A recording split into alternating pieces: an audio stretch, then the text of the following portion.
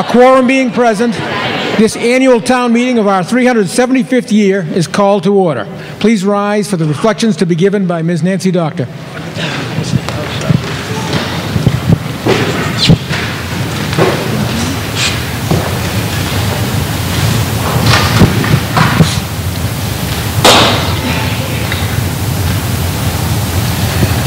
Hand up, Shirley. I'm not Nancy Doctor, but I'm... Love is but a song to sing. Fear's the way we die. You can make the mountains ring or make the angels cry, though the bird is on the wing and you may not know why. Some may come and some may go. We shall surely pass. When the one that left us here returns for us at last, we are but a moment's sunlight fading in the grass. If you hear the song I sing, you will understand. You hold the key to love and fear, all in your trembling hand. Just one key unlocks them both. It's there at your hand. Come on, people now. Smile on your neighbor. Everyone get together. Try to love one another right now. Thank you. And now the Pledge of Allegiance. I pledge allegiance to the flag of the United States of America and to the republic for which it stands, one nation, under God, indivisible, with liberty and justice for all. We also have a tradition. I would like to ask all of our newly elected town meeting members or newly re-elected town meeting members, please rise for the oath of office. Please raise your hand and repeat after me. I solemnly swear that I will faithfully and impartially discharge and perform all the duties incumbent on me as a town meeting member according to the best of my ability and understanding, agreeable to the Constitution and laws of the Commonwealth of Massachusetts, and to the Charter and bylaws of the Town of Reading. So help me God. Well, welcome everybody.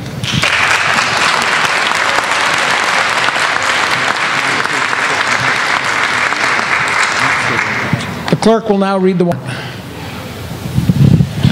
To any of the constables of the Town of Reading, greetings. In the name of the Commonwealth of Massachusetts, you are hereby required to notify and warn all the inhabitants of the Town of Reading qualified to vote in local elections and town affairs to meet at the following place designated by the 8 precincts in said town.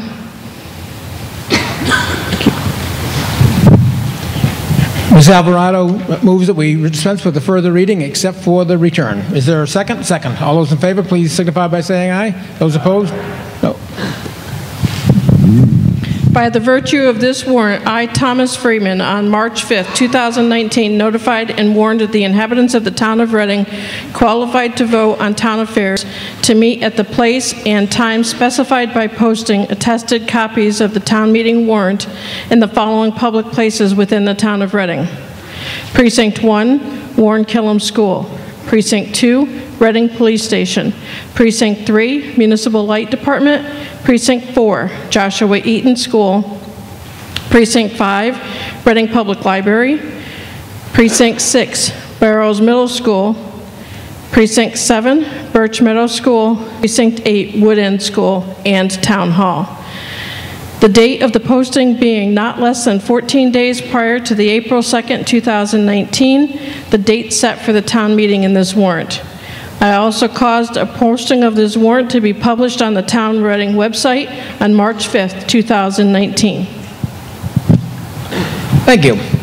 As is our tradition at the beginning of the annual town meeting every April, the chair reminds town meeting members and informs newly elected town meeting members about some of the basic rules and how we will proceed. Number 1, when you are recognized, please wait until you have the microphone before speaking. In addition to being heard in the hall, we want you to be heard on RCTV as well. The tapes from the cablecast may be used in verifying the official report. 2, before speaking, please state your name and precinct. 3, members are limited to no more than 10 minutes. The chair will call on people roughly in the order that they raise their hands, taking those who have not yet spoken first. Non-members may speak only after members have first had the opportunity to do so. Non-member proponents of a motion may speak with permission of the body. Remember to stay away from personal attacks or, for the most part, personal references. We are here to discuss issues and not personalities. We no longer read the motions as all of you have a printed copy. The only time we read it is if there is a change from what you have. The moderator instead declares that the motion has been made. We then call on the main proponent to open discussion. Then we hear relevant reports. Financial articles are reported on by the Finance Committee, bylaw changes by the Bylaw Committee, and so forth. Then we open debate to all members. After debate has proceeded for a while, we may have someone move the previous question or simply move the question. That is a call for debate to end. That motion itself is non-debatable, and we will proceed directly to the issue of stopping debate. That takes a 2/3 vote. The chair will not recognize that motion from a person who has just spoken. In other words, if you want to move the question, stop debate, that must be the only thing you have risen for. Amendments. We may have people offer amendments to motions on the floor. These will be accepted. Once an amendment is proposed and seconded, we debate only the merits of the proposed amendment, not the main motion. When ready, we vote on the proposed amendment, then we return to debating the main motion, either as it stood before the proposed amendment or as amended, depending on how the vote to amend went. When proposing amendments, please provide them to the town clerk on an 8.5 by 11 sheet in order to get your wording correct.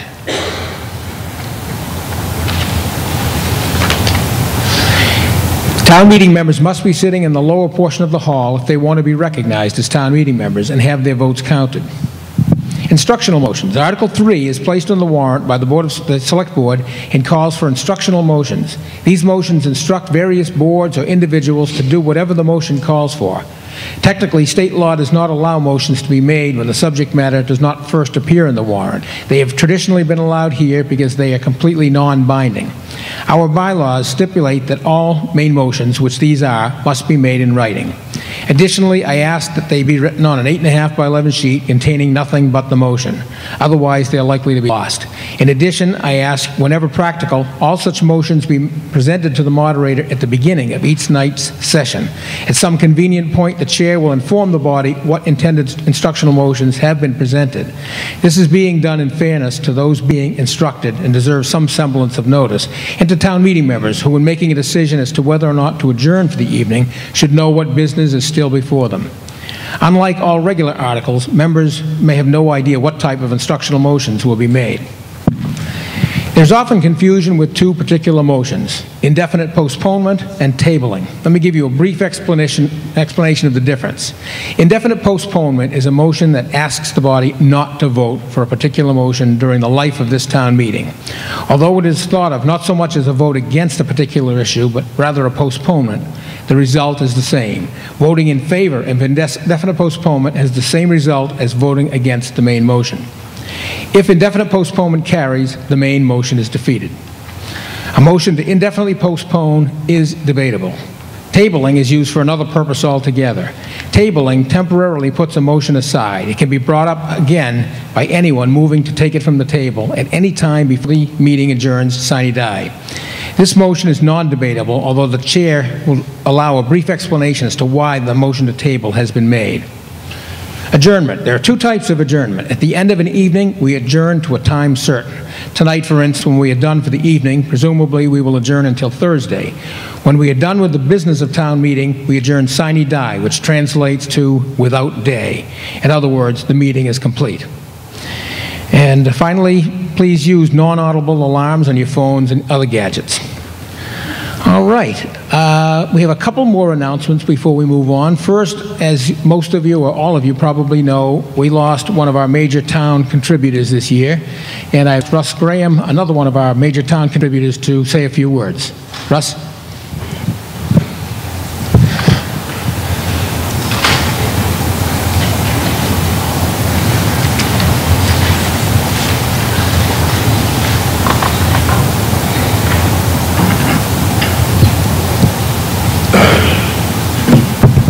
Thank you, Mr. Moderator.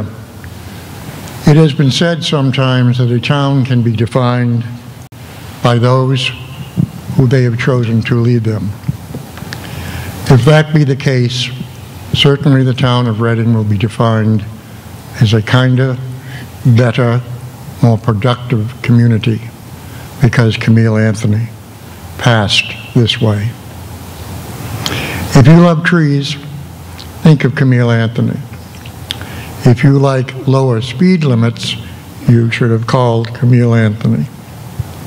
If you wanted to know about any part or portion of the town of Reading's going, you could have called Camille Anthony. She and I first worked together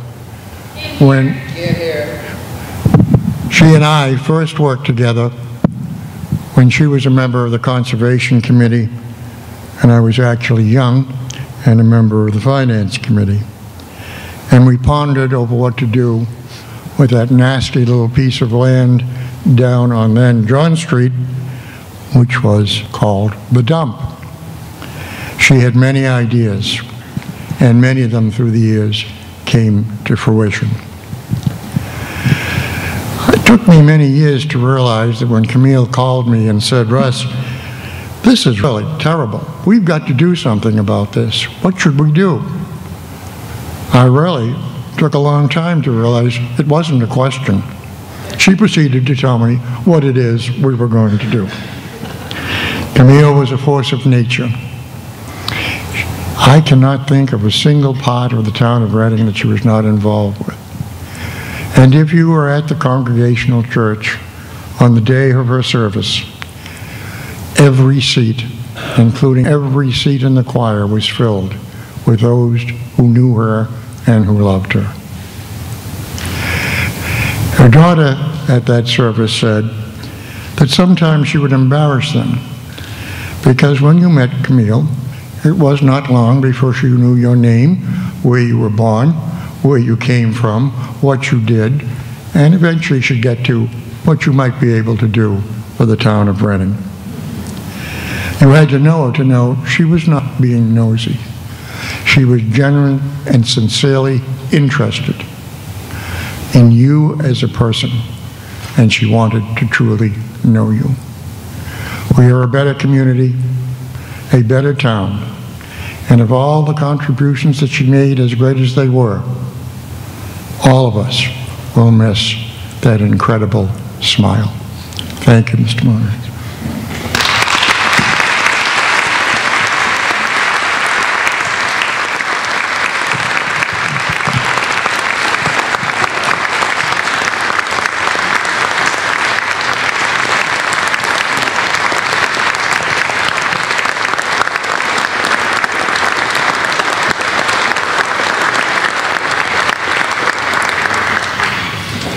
Next, Mr. Brown has asked to speak for a couple of minutes on a couple of anniversaries coming up, which are not the 375th. Mr. Brown.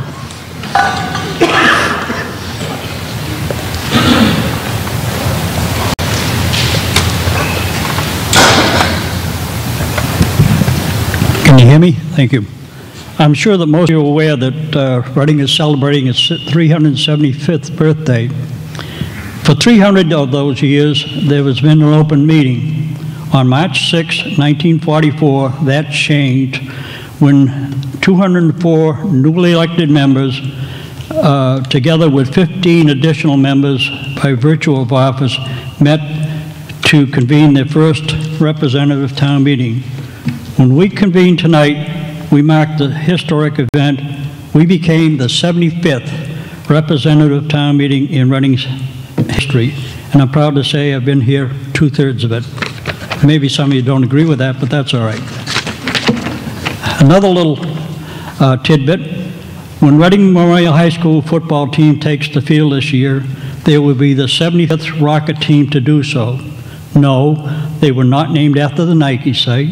No, they were not named after the water tower. The then Reading High School yearbook pioneer states, and I quote, "Yea, man, that rocket RHS ignited on September 23rd left a red-hot trail of sparks through the victory stratosphere, and will be a cute trick to keep them glowing next year. But everything's ready and waiting, so good luck, Rockets of 1945, I'm sorry. And I know you're going to ask the question. They were Crimson Raiders before that.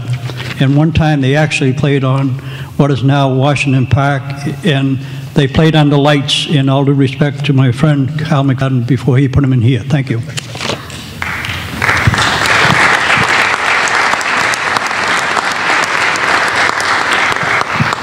All right, now we begin with Article 2, which is reports. First up is a report on the 375th, oh, excuse me.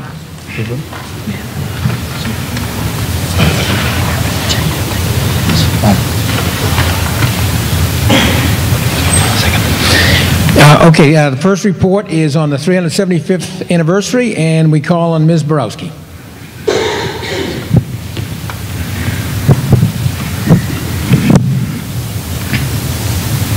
Thank you, Mr. Moderator. Good evening, fellow town meeting members. I'm Jean Borowski, Precinct 6, and I'm delighted to be speaking on behalf of the Reading 375 Steering Committee. As I'm sure you're all aware, this spring, Reading will be celebrating our 375th anniversary. From May 31st through June 15th, we will be celebrating with 2 straight weeks of food, music, art, fun community events, and stories and history that are unique to our town. There is literally something for everyone during this 2-week celebration. I hope as you walked into town meeting tonight, you noticed our big purple tent where you can pick up a flyer to learn more about what we have planned for this 2-week celebration. And good news, if you did not get a chance to do so, we'll have the big purple tent up on Thursday night as well. So on Thursday, you can pop by and get a flyer to get a list of all the events for the 2-week celebration. You can also go to our website, reading375.com, and follow us on Facebook, Twitter, and Instagram. So there's a whole bunch of different ways you can keep up to date. I am here to ask for your help, however, in spreading the word about the upcoming Reading 375 anniversary celebration to your friends and to your neighbors. We're hoping that you'll help us get the word out through email, through social media, and through good old-fashioned face-to-face conversations. The only other thing we'd like to ask is that you join us beginning on May 31st. This is a unique opportunity to come together as a community and celebrate Reading's history and all that makes our town special today. On behalf of the steering committee, we do hope to see you all there. Thank you.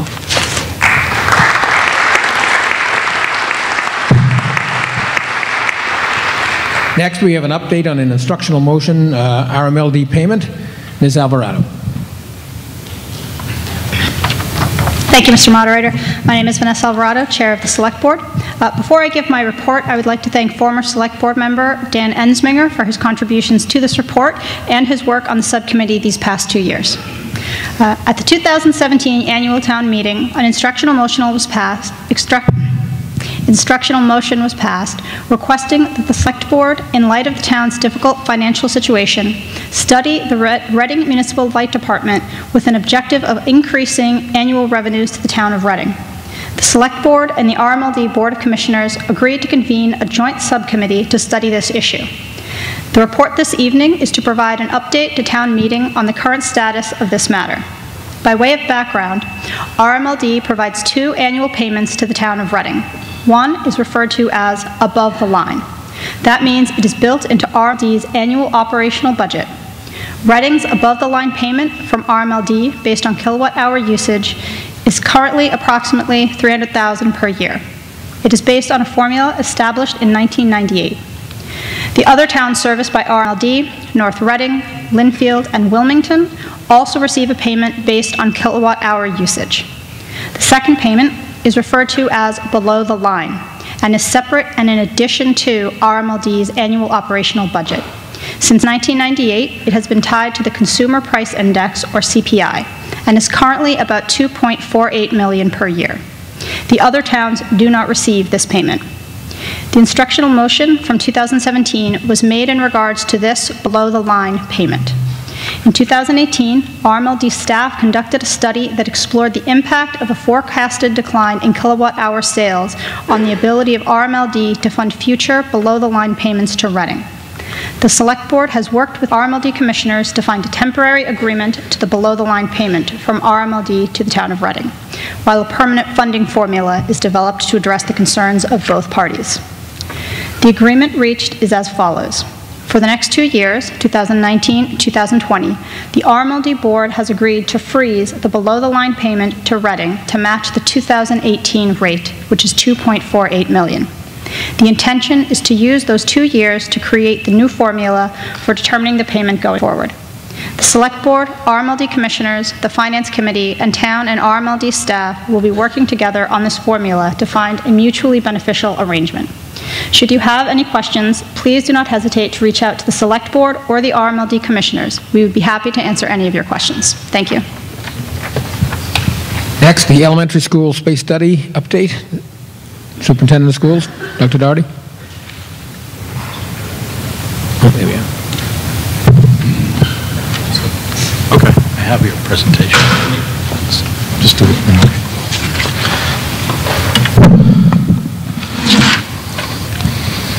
Good evening, town meeting members. We felt it would be important to give an update on the elementary planning and enrollment study. At this point, this is the first of a few capital items that you'll hear about throughout the town meeting sessions.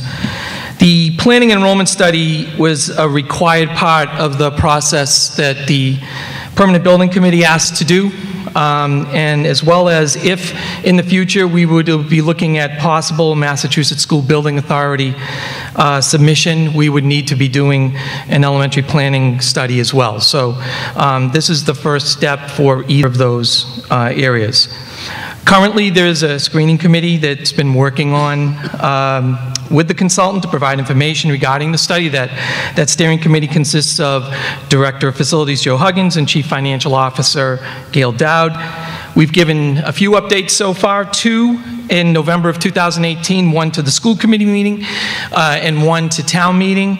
February 7th, we also gave an update at the school committee meeting. March 28th, we also gave an update at the school committee meeting, and now here at April town meeting. And when we get the next available information, our hope is to give an update at the school committee meeting in either May or June. Just to recap a little bit, in November of 2018, town meeting approved $227,000 for the purpose of an elementary school space needs and demographic/enrollment study. In mid-January of 2019, GNAP Design Architecture was selected as what was called the house doctor, with the role of being the main firm executing all phases of the project, which will also include the enrollment piece. In March of 2019, we engaged NESDEC through the NAP contract to prepare the enrollment study phase of the project. And then the expectation is that NESDEC will be conducting that full demographic study, which is currently happening, which will include a 10-year enrollment projection. And just so the town meeting is aware, we've not had a full 10-year enrollment projection done since around 2000. Currently what is going on is NESDEC has been provided with the historical enrollment information from both the school department, and also has been in contact with Assistant Town Manager Gene Delios to discuss the various economic development and building activities that are occurring throughout the town. NESDEC will also be contacting, and I believe they've already have been contacting, local realtors to discuss recent trends in housing sales, and then GNAP will be touring all of the 5 elementary schools to gather information that will be used as part of the study. And then these tours will be ongoing to gather as much detailed information as possible. And then the next phase of it in May and June, GNAP's going to provide initial findings and recommendations, which will be presented at a school committee meeting. And then those will be reviewed and analyzed during the summer and in the fall of this year, and school and town officials will review those, and our hope is to have either an update or further action for November town meeting. So that's our report at this point. Thank you. Thank you. Next is the state of the town. We will have it by both the outgoing and incoming chairs. So we'll begin with Mr. Friedman.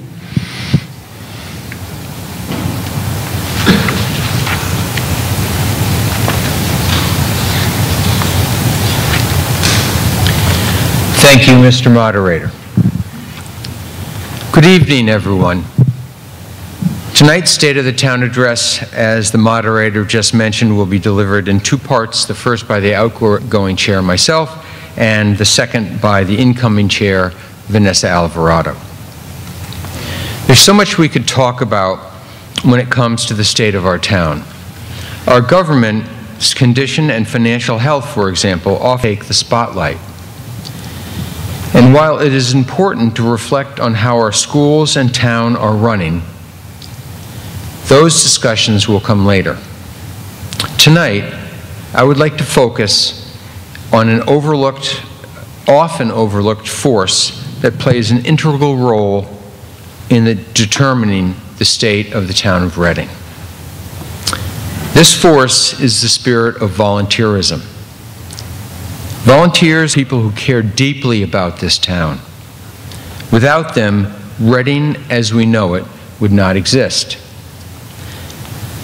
Imagine what things would be like if all of you, the elected members of town meeting, didn't care enough to show up tonight. Likewise, consider the scores of volunteers that make up elected and appointed boards, committees, and commissions. Without all of these government workers who give countless hours to help run this town, life in Reading would be prohibitively expensive and decidedly less democratic. If government volunteers are the cogs that keep the town running, there are others who make Reading really shine.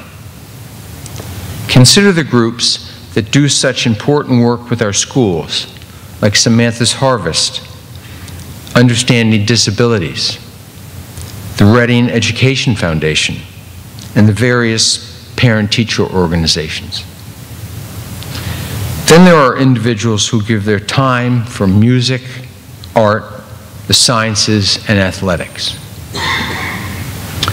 Still other groups, the Quannapowitt Players, Colonial Chorus, the Reading Symphony Orchestra, and the Reading Singers, to name a few, add so much to Reading's culture. There are the youth sports organizations, also fueled by volunteers, that provide athletic opportunities to the town youth and financial support to our high school teams.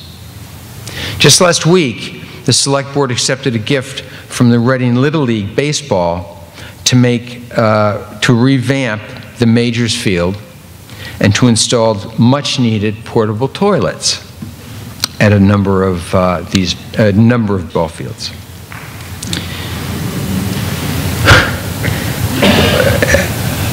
When unexpected needs in town come up, there always seems to be people there to help. The Rotary Club stepped up recently to organize the Reading Fall Street Fair. They're already looking for volunteers to help make the next one another success.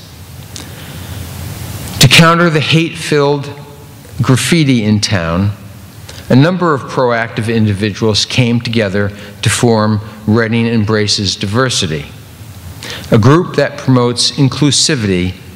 Last October, they organized an anti-hate rally on the town green. Soon, as mentioned, it will be time to celebrate Reading's 375th anniversary.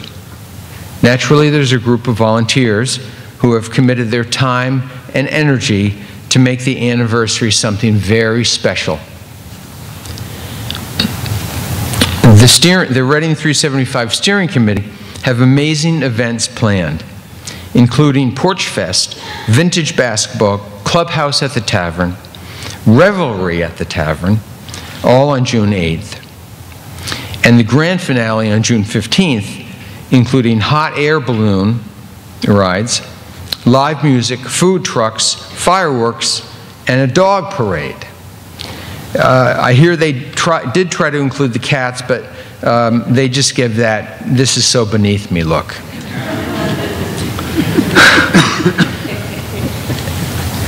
Our town's strong spirit of volunteerism is a clear demonstration of just how many people care deeply about Reading. These volunteers are the glue that make us not just a town, but a community. I tip my hat to our volunteers to keeping Reading healthy, strong, and vibrant this past year. The Select Board members are also a vital group of members of this volunteer community. Though the past year brought its challenges, we took care of town business. We were also successful at setting goals for the board some of which have already been completed, others are still in progress, and I'm confident that we will wrap them up and add new ones. This marks the time to look ahead. For that, I yield the podium to our newly elected chair, Vanessa Alvarado.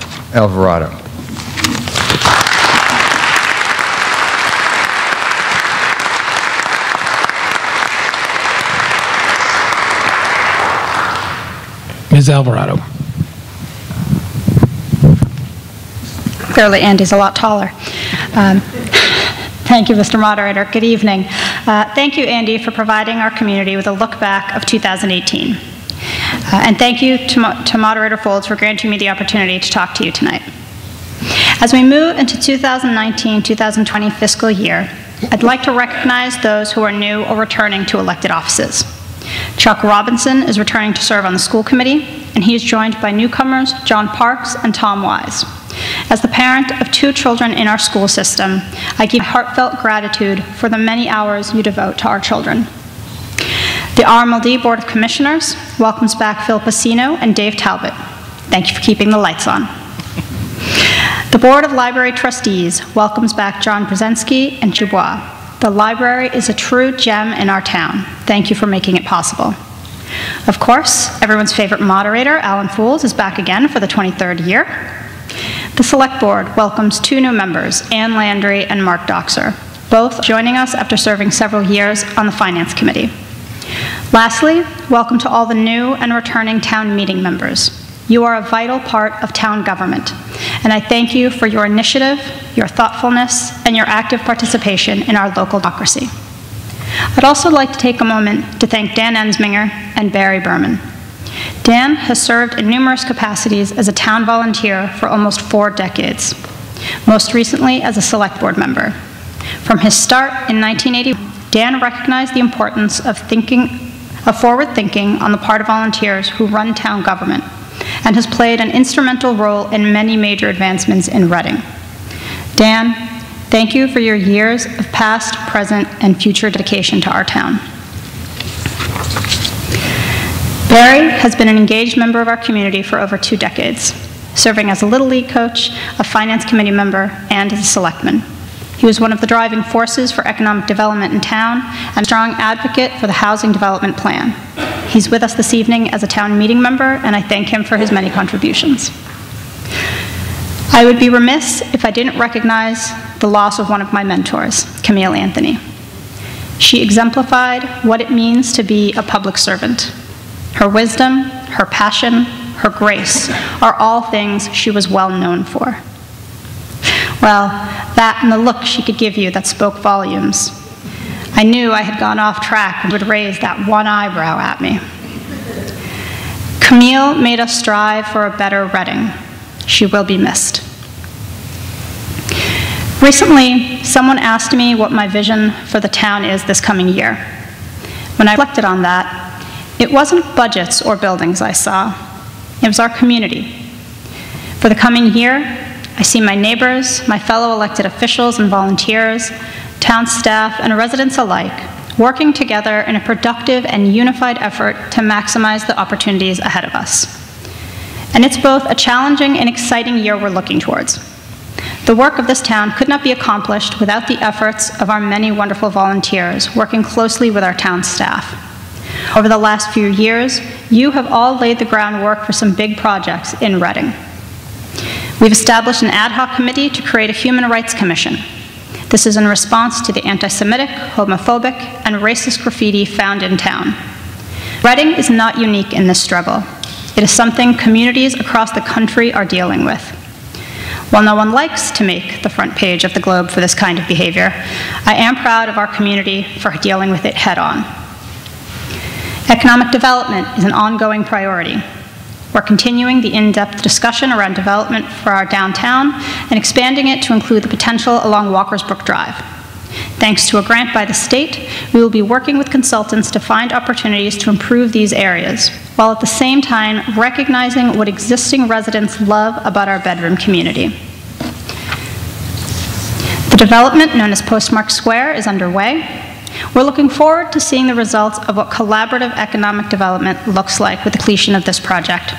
It's worth noting that the developer is a local resident, and I thank him for setting the bar for what a good neighbor looks like. We've had preliminary discussions with RMLD on how we can work together to make Reading greener and to partner for mutually beneficial financial outcomes. The future is electric. We'll also be working with RMLD on revising the formula to determine the payment from RMLD to the town of Reading, as you've already heard. While the town manager and superintendent will go into more detail, I would like to mention the successful implementation of the override funding. Our town is stronger, safer, and providing necessary services thanks to your vote.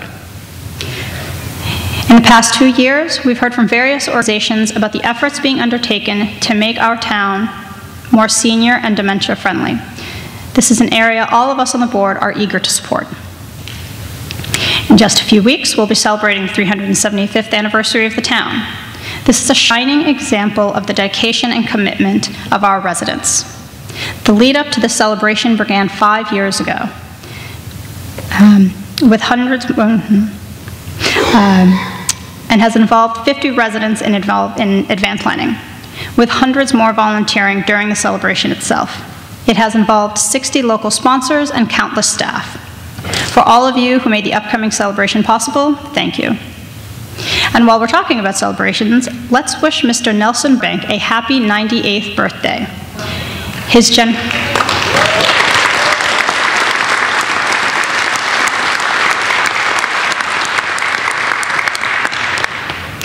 generosity to youth activities via the Burbank Arena has resulted in decades of athletic engagement by our youth and has benefited the town via $3 million in contributions over the past 25 years. Thank you and happy birthday, Mr. Burbank. As we look to the year ahead, let us appreciate how fortunate we are to live in a community that cares, a community that comes together in times of need, a community that is so filled with selfless volunteers, a community of neighbors who will work together to move our town forward. Thank you for being a part of Reading's future. I look forward to working with you in this town meeting session and throughout 2018 and 19, or 19 and 20. Thank you.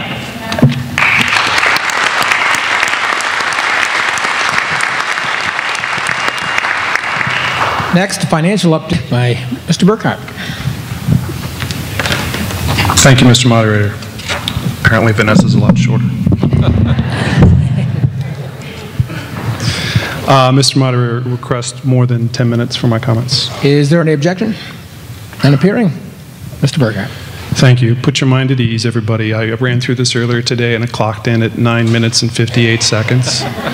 You should take it as a sign of, a good sign, hopefully, that you have a Finance Committee member who is conservative. So. Good evening, town meeting members, boards and committees, and fellow Reading residents. My name is Eric Burkhart, and I chair your Finance Committee. I've been a town meeting member for 4 years and on your Finance Committee for 3. Your Finance Committee is a group of 9 of your fellow residents, and I'd like to introduce them to you. On your far left is Sean Brandt. Next to Sean is Karen Herrick, and then Dan Dewar, and Paula Perry. Mark Mall, Paul McNeese are also on the Finance Committee. They could not be here tonight. You'll notice that I only noted 7 of us. That's because Ann Landry and Mark Doxer, for some odd reason, decided to leave the Finance Committee on some chaotic mission to charge some windmill. All kidding aside, I'd like to congratulate each of them on their election to the Select Board and thank them for their service on the Finance Committee. Ann was on FinCom for 5 years and brought a valuable perspective by combining her law background with her financial insight and creative thinking. Mark has been a steady, rock-solid voice on FinCom for almost 9 years. He would have aged out of the group after this year, so I'm glad he found something else to do.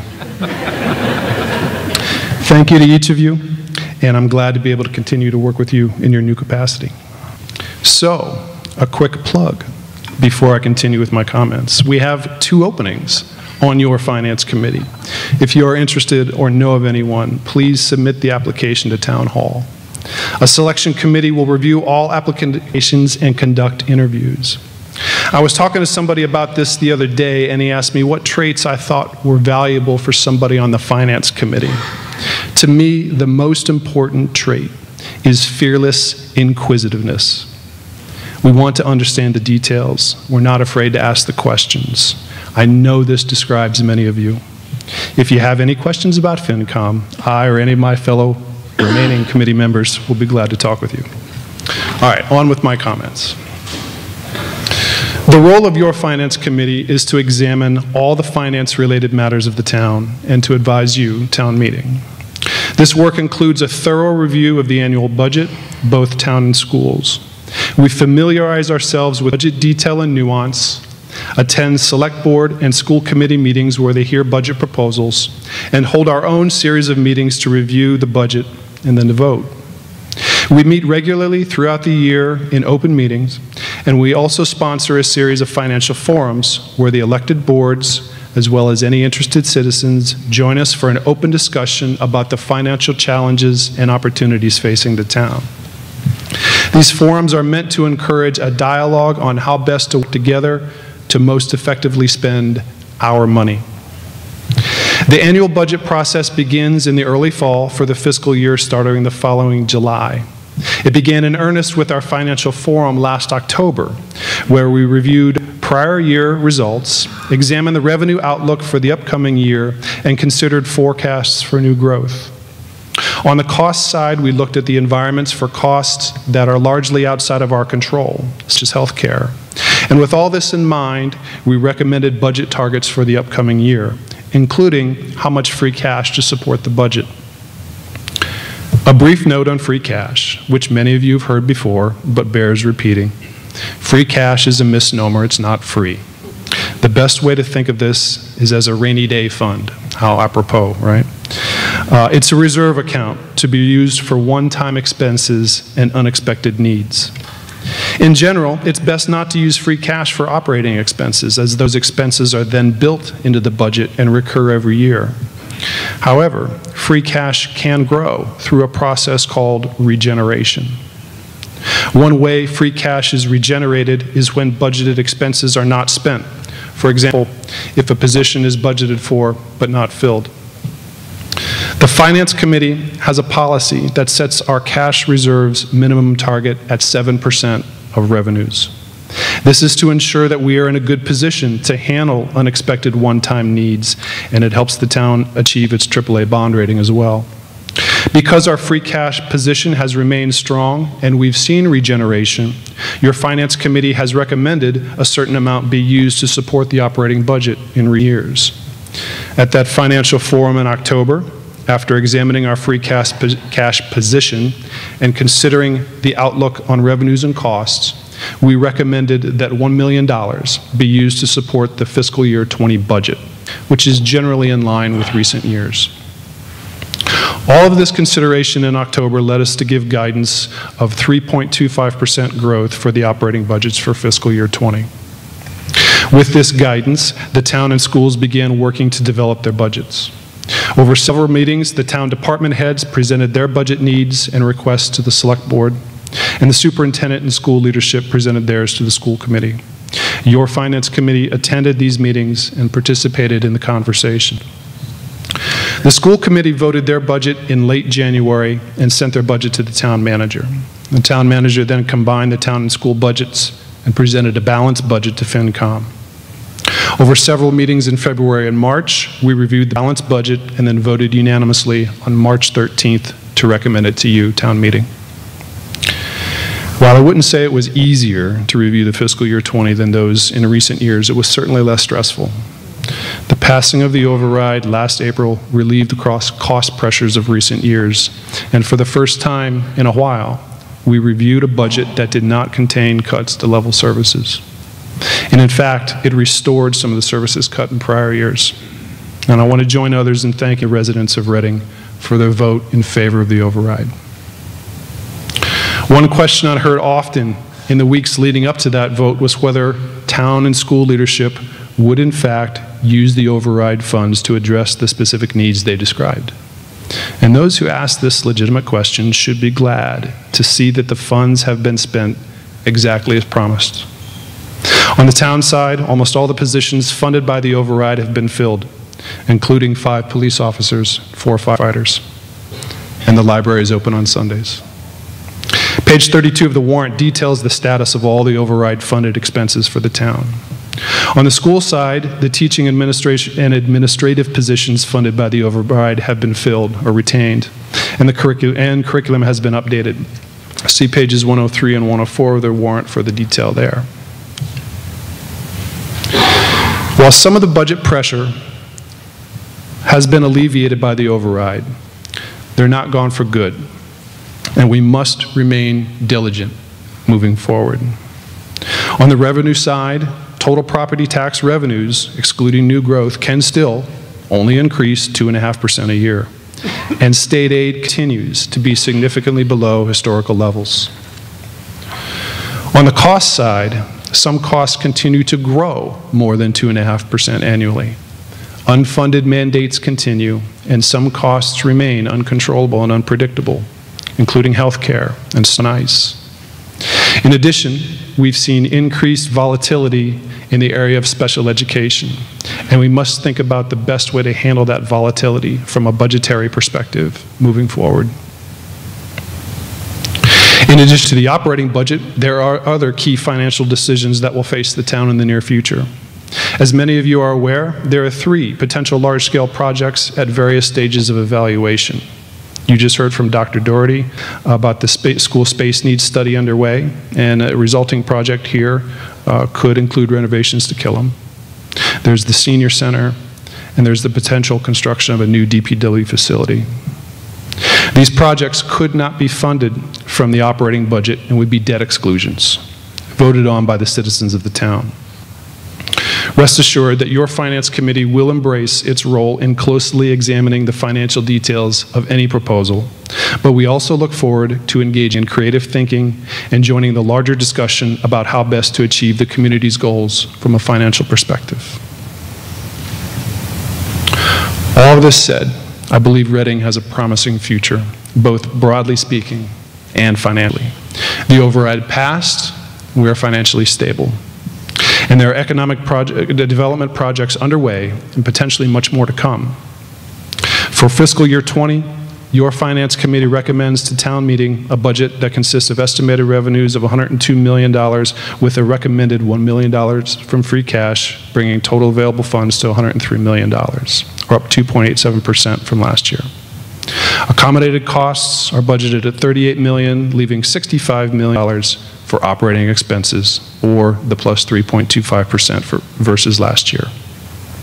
We believe this budget was responsibly, thoroughly, and thoughtfully built, properly manages risk, and supports the overall objectives as defined by the town and schools.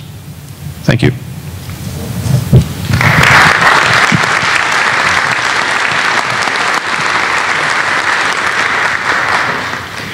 Article 3, Ms. Alvarado moves that we lay the substance of Article 3 on the table. Is there a second? All those in favor, please raise your hand. Those opposed, and the motion carries. Business under Article 4, Mr. LaLasher.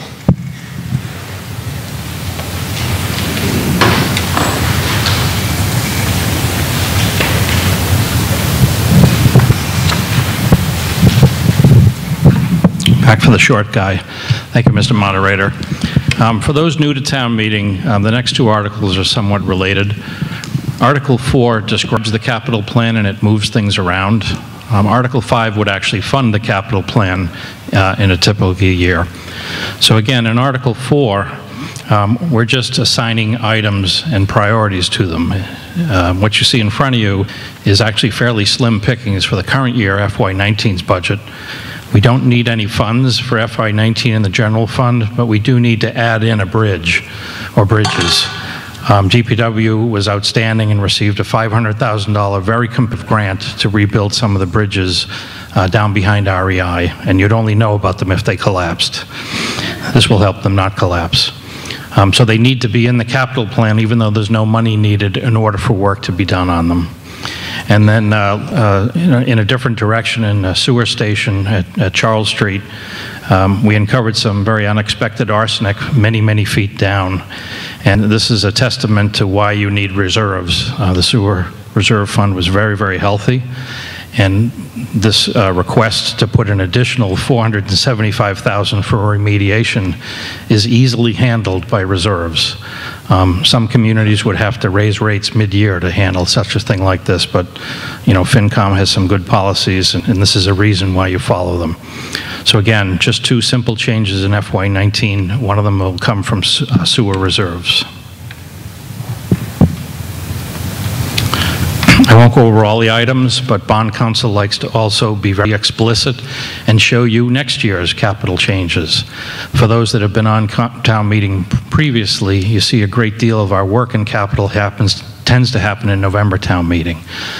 So again, this is by comparison small changes. And the changes that you see in FY20 really were all driven by town meeting's decision and FinCom's request last fall to speed up work on Turf 2. So in order to fit Turf 2 into an FY20 perspective, and we had planned on it a year later, we had to reduce some of the capital spending, and you can see that in the top section with some things moved out into FY21 and future years. Likewise, there's a couple of changes in the FY20 enterprise funds. Gazebo Circle was actually called to our attention because of a 40B project in Wakefield, and as we got talking to some of the neighbors and residents and realized their water pressure situation was not going to be solved by Wakefield, because there had been some talk of Wakefield, the Wakefield project needing water from Reading. We'll have to take care of it ourselves. So this will design a new system, and then we have planned in FY21 a funding of that should it happen the way it's described. And last but not least, again, Bond Council likes to look out a year. There's a couple of small changes that were moved, if you will, from FY20 to 21, most particularly those two items, facilities and DPW. The entire capital plan is at the back of your book. And again, this article just simply recognizes the capital plan. It does not spend any money. FinCom report, Mr. Dewar.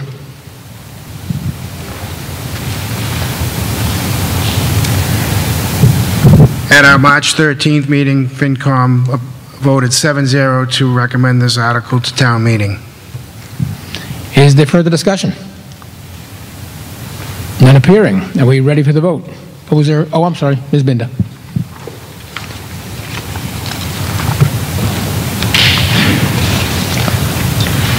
Angela Binder, Precinct 5. I have a question. I don't know if it would come up here or somewhere else. I'm going to make a motion under Article 15 to reduce the amount of money under Article 15 from $2.25 million to $1.75 million. And I would like $500,000 to come from capital debt authorization under Birch Meadow lighting, which would reduce that amount. Is that something that needs to come here? And I have an explanation for it once Article 15 comes out, but it is something that needs to be done here also? No. It's not relevant to this article. It's not relevant to this article. Correct. So debt authorization could be moved and has nothing to do with this? We'll certainly discuss that as part of Article 15, yes. Okay, thank you. Yes, Mr. Barnes.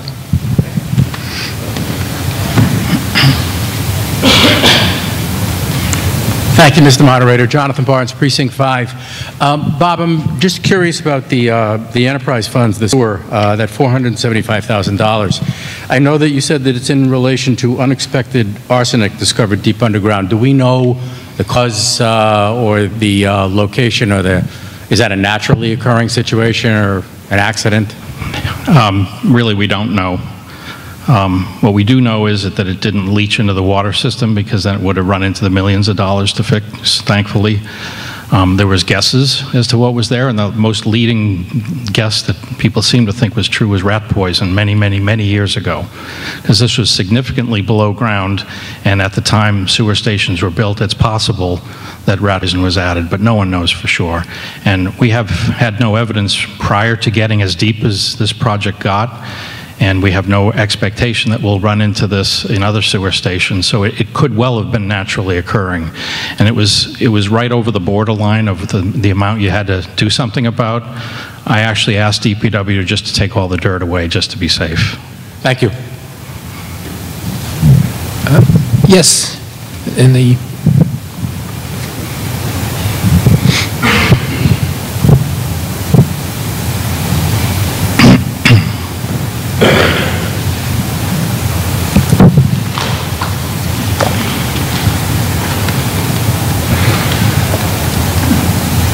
Thank you, Mr. Moderator. Richard Coco, Precinct 4. I've had a chance to speak to members of the Council on Aging, and I understand one of the two vans is out of commission permanently. And I'm asking the question why in fiscal 20 is not something on the capital outlay plan to purchase a second van to replace the one that's out of commission. Mr. LaLasher. If you look at page 178, it is there. It was approved last November town meeting, so it's not listed as a change tonight. But if you look under Elder Human Services van in the middle of page 178 under FY20, there is $60,000 planned. So that's in the budget for Correct. fiscal 20. Okay, thank you very much. You bet. And yes, right here.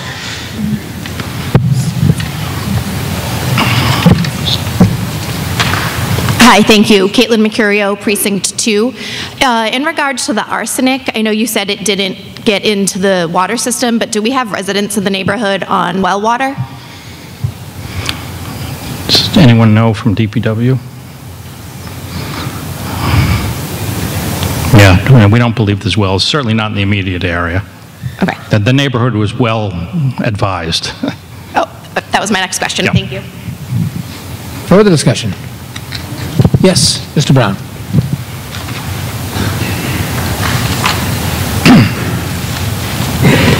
A little background to Mr. Barnes' question.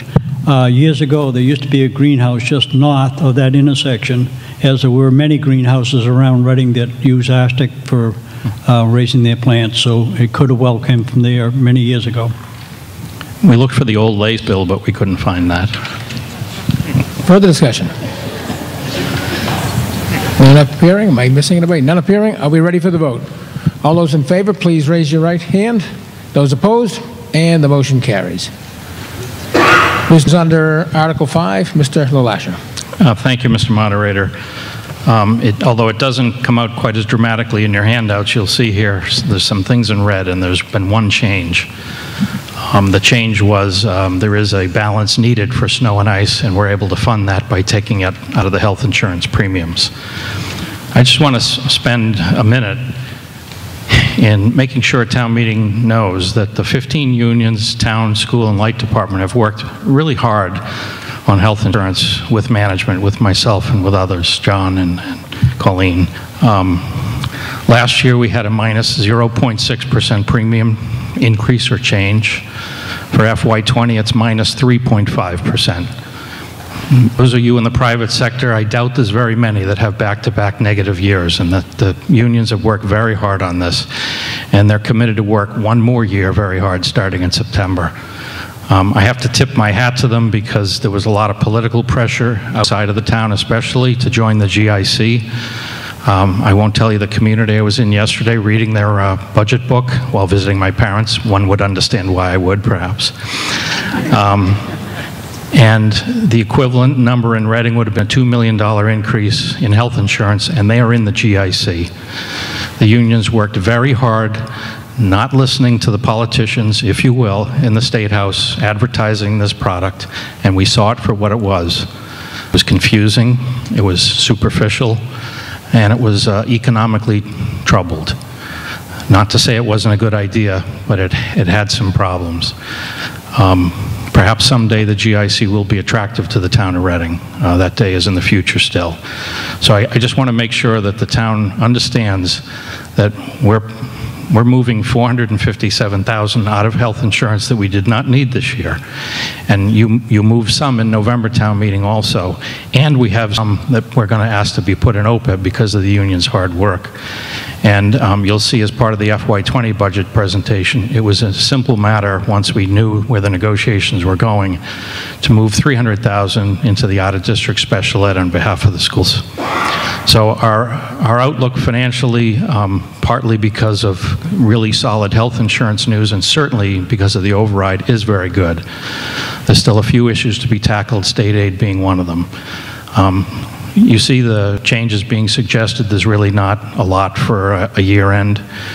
In addition to the health insurance excess, we have some small items. We need to replace the equipment trailer for elections. We had a vacant position in economic development that I'll come back to, and a couple of other small lines, both up and down. The net of which is we do not need any free cash to balance this year's budget, which is really very good news. We are asking town meeting to reduce a $70,000 planned expense from the permits revolving fund to the economic development position, which did remain vacant. We are down to 3 finalists, though. And then lastly, in the sewer fund, we are asking to use $475,000 from the reserves to pay for the capital item I just described. FinCom report, Ms. Perry.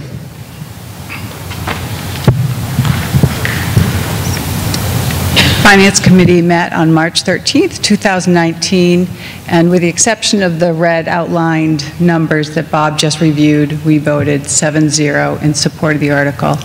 And again, as Bob emphasized, to be here this year, not to be dipping more into free cash, is a great thing. So again, we're also thrilled about the healthcare, budget. Further discussion? None appearing. Are we ready for the vote? All those in favor, please raise your hand. Those opposed? And the motion carries. Article 6, I understand we have no prior year's bills. So Ms. Alvarado moves that we lay the substance of Article 6 on the table. Is there a second? Second. All those in favor, please raise your hand. Those opposed? And the substance of Article 6 is laid on the table. Article 7, Ms. Angstrom. Thank you, Mr. Moderator.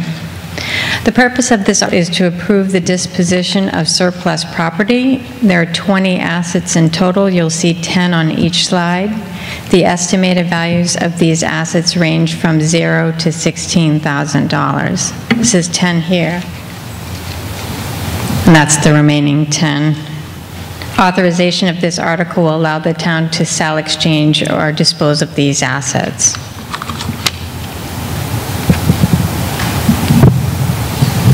FinCom report, Ms. Herrick.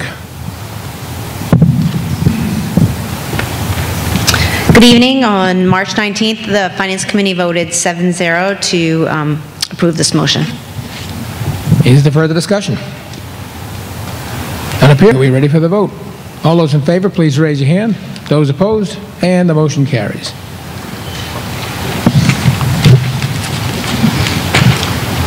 Business under Article 8, Mr. LaLasha. Thank you, Mr. Moderator. This article simply replaces an existing general bylaw with a Board of Selectmen or Select Board policy. When this was put together, the policy had not yet been approved, so it was voted contingent by both the Bylaw Committee and by the Finance Committee. In March, the Select Board did vote and approve a policy that both bodies had seen verbatim. The long and short of this policy is, as you can see, our shared procurement officer did a survey of our peer communities, and typically 90% of the time it was done by Select Board policy. And it just raises the bar from the article you just saw, so that we'll only bring to you things that are either $10,000 or we think might be close enough to $10,000 to ask your permission.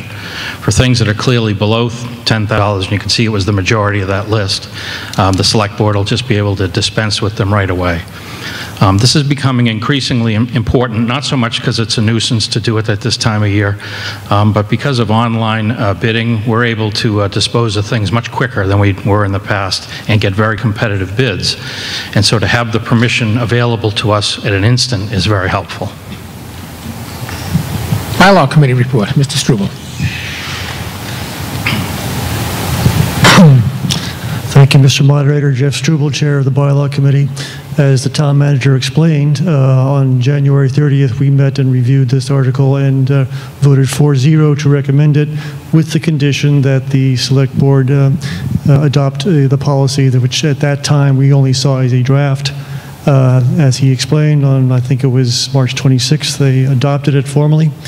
We had another meeting on April 9th and voted 5-0 to recommend the content of this article unconditionally.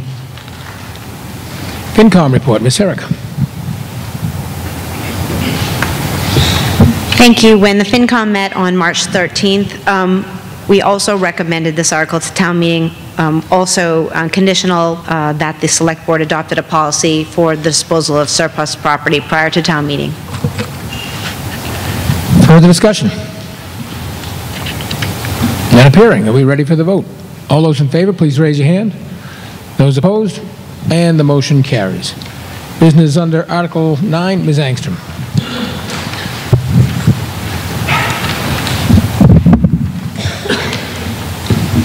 Thank you, Mr. Moderator. The purpose of this article is to move the OPEB contributions that were approved as part of the fiscal 19 budget into the OPEB Irrevocable Trust. We always do this at April town meeting to make sure that that OPEB isn't needed for health insurance shortage. And you did see in the prior vote on Article 5 that we did move $275,000 more than we originally budgeted because we had excess in health insurance. And FinCom. At our meeting on March 13th, the Finance Committee voted 7-0 to recommend this article to town meeting. Is there further discussion? None appearing. Are we ready for the vote? All those in favor, please raise your hand. Those opposed? And the motion carries. Business under Article 10, Ms. Angstrom.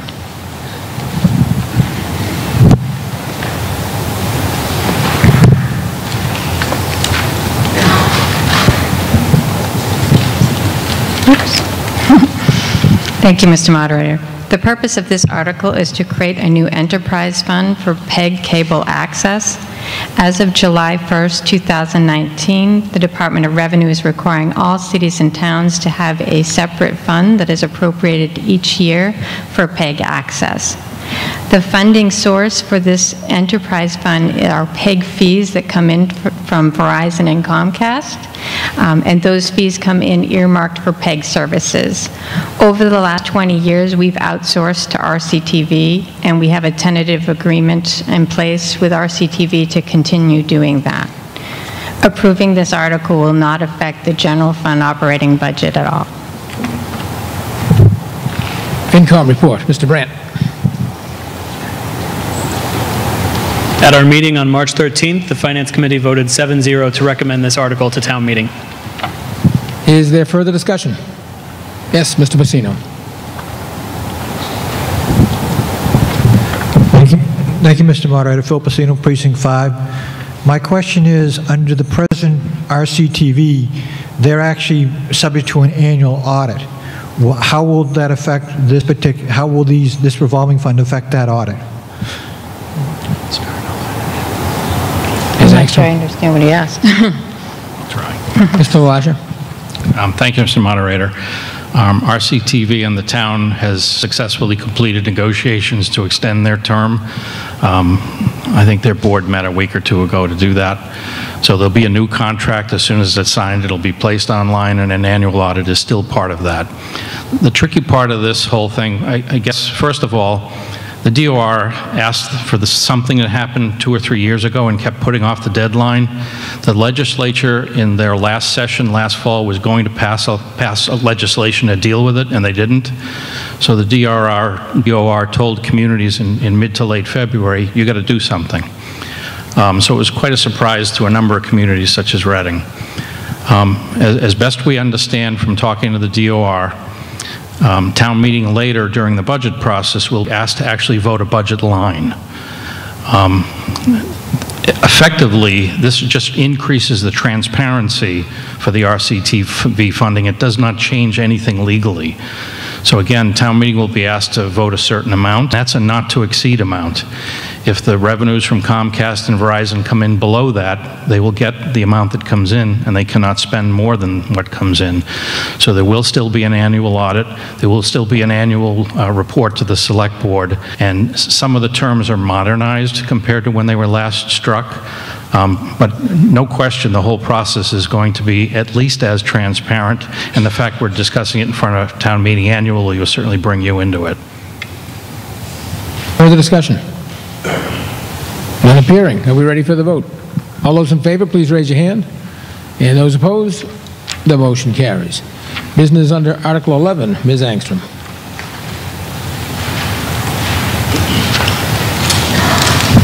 Thank you, Mr. Moderator.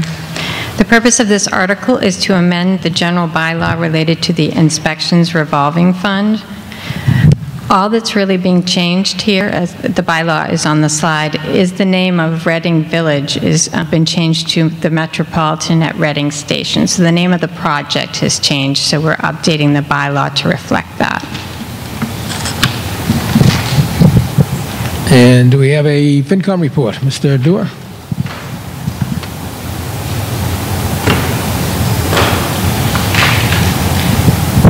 At our March 13th meeting, FinCom voted to recommend this to town meeting.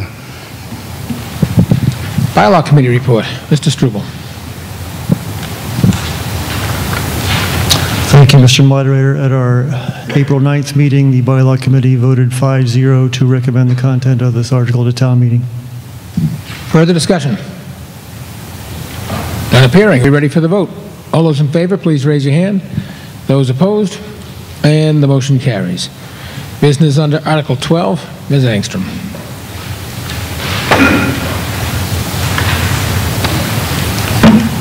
Thank you, Mr. Moderator. This article is to authorize the spending on the revolving funds that fall under 53E1/2 of Chapter 44. All of the revolving funds are listed on the slide along with their proposed spending limits. One is highlighted. The inspections one is actually going up from $200,000 in the current year to $250,000 in fiscal 20. Should say Article 12. Oh, did I change it?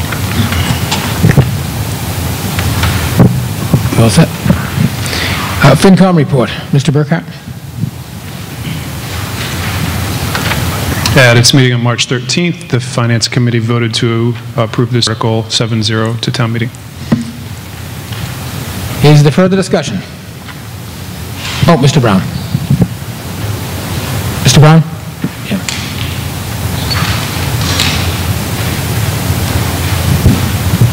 Thank you, Mr. Moderator. Do we ever get any money back if people overspend? I mean, we don't overspend the spending limit. Is that what you're referring to? Yeah, if, let's say they give $200,000, they only cost $100,000. Do we give the other $200,000 back, or do we keep it? We never take it out. We only take it out if we use it. Yeah, I'm talking what the people pay in. Oh, do we give the money back? Yeah, do we give the money back? No, that's for us to monitor the projects.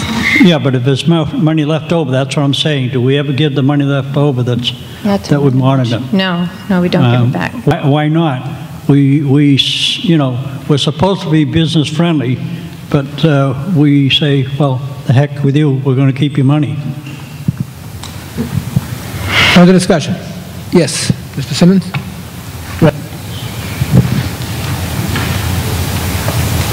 Thank you, Mr. Moderator. Harry Simmons, Precinct 4. Why did the expenditure limit go up on the Metropolitan? It's not on that project specifically. It's on several projects that are ongoing. So that revolving fund is used as a source to pay for the economic development director, which we're hiring, plus to oversee several projects that are currently ongoing. Why did it go up? Why would they go up? Mr. Lasher. Thank you, Mr. Moderator. In my budget and the article, I had proposed $200,000, same as last year. The Finance Committee suggested moving it up to $250,000 because there's so much going on that we couldn't anticipate what spending needs might arrive. Thank you. Further discussion? Yes, on the edge here. Thank you, Mr. Moderator. Demetra Tsakris, Precinct 4. I'm trying to understand what Mr. Brown was talking about, so I'm going to ask, I think, 2 questions. Am I to understand that a business developer puts money into this fund? And is it common that a business developer doesn't use that money, that the town doesn't need to use that money? Is it common that there's money left over? Mr. LaLasher. Thank you, Mr. Moderator. Just to be clear, the funds that go in are not sort of extra funds just because they're on a list. They're the building and other permit fees that normally would go into the general fund.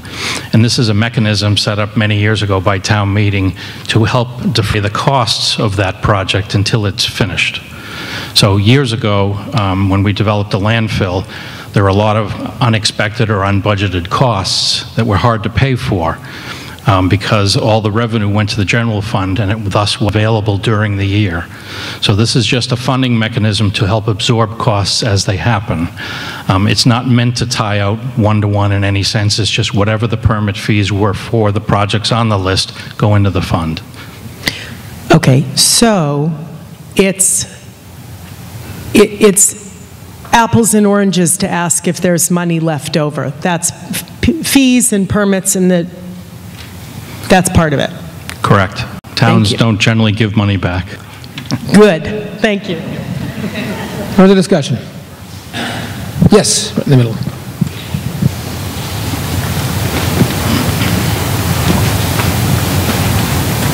Sorry. Gave you a portable mic. Mark Ventura, Precinct 2. I'd asked this before. Is our fee structure, a lot of these services should be covered under the fees. You know, there's a bunch of projects here, some major in scale.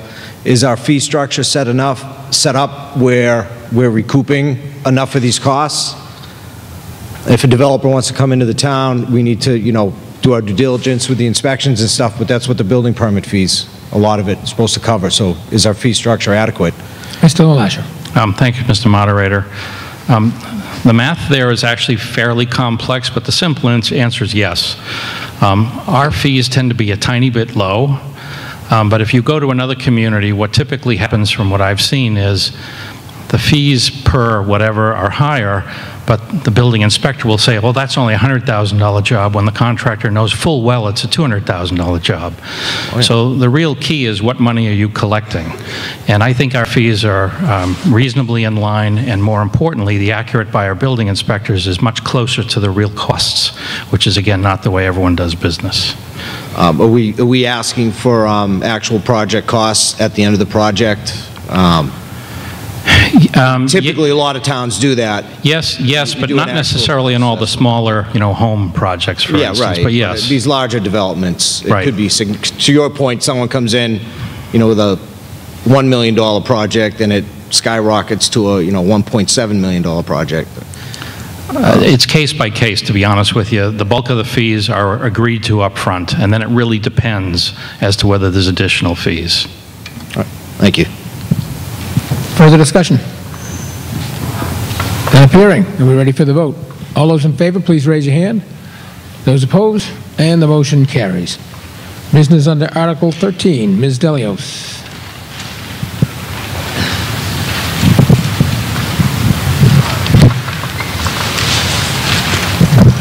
Thank you, Mr. Moderator.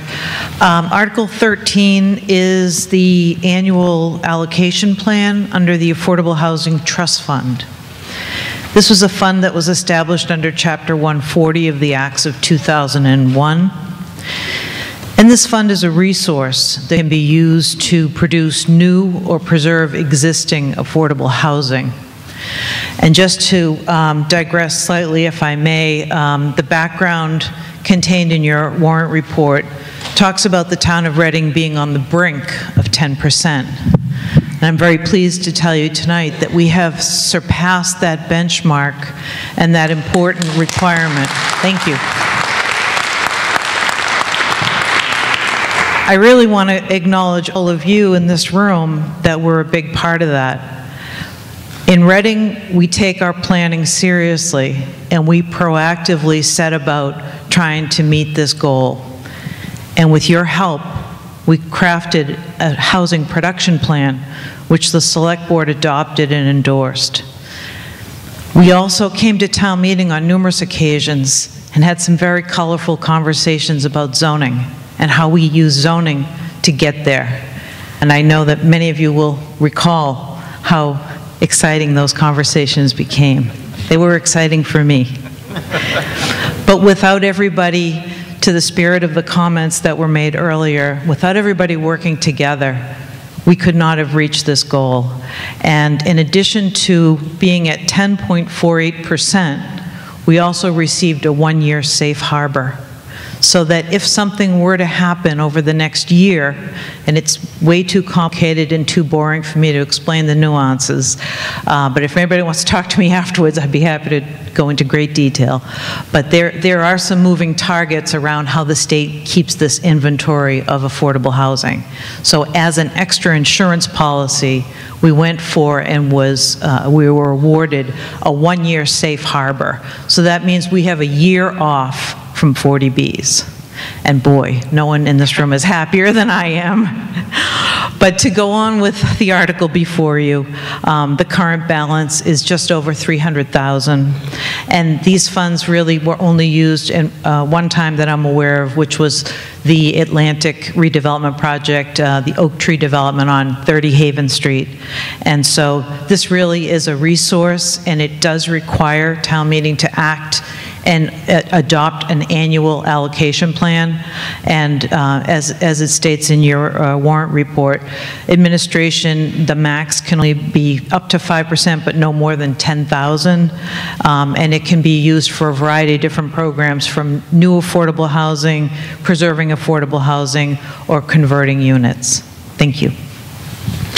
FinCom report. Okay. Finance Committee met March 13th, 2019 to support this article 7-0. Further discussion? None appearing. Are we ready for the vote? All those, oh, I'm sorry. On the, yes.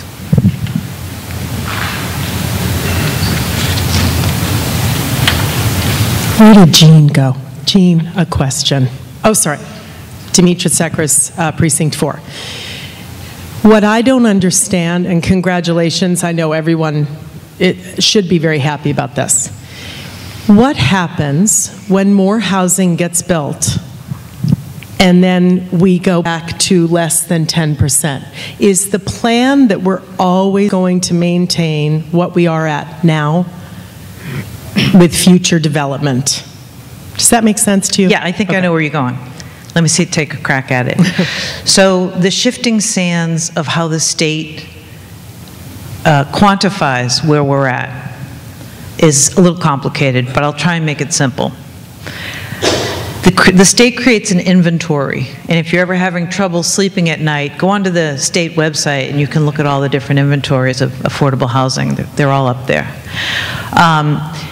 And that inventory is kept for only the units that are deed-restricted affordable housing units. So, the way we simplify it is we say, it's only the top number that the state is tracking. Only the numerator, not the denominator. So, it's a great night. We're here to celebrate being at 10.48%, but of course, in affordable housing, our work is never done. Okay. And when the decennial census is updated, whenever that happens, there will be a recalculation, and there will be a larger universe of units, and we very likely will slip back. Okay. But we do have a housing production plan that calls for numerous strategies so that we can move this forward and continue to add to our affordable housing inventory. And those are the strategies that we would continue to work on. As much as I'd like to say we're there and we're done and we don't have to do any more, we always have to do more. Okay, thank you. Further discussion? None appearing. Are you ready for the vote? All those in favor, please raise your hand. Those opposed, and the motion carries. Business under Article 14, Mr. LaLasher. Thank you, Mr. Moderator. Here on behalf of the town and the schools, I'm being approached by the schools, so I can tell that, to ask that we both have permission, both the superintendent and the town manager have permission to enter in technology backup system contracts for greater than 3 years, but no longer than 6 years.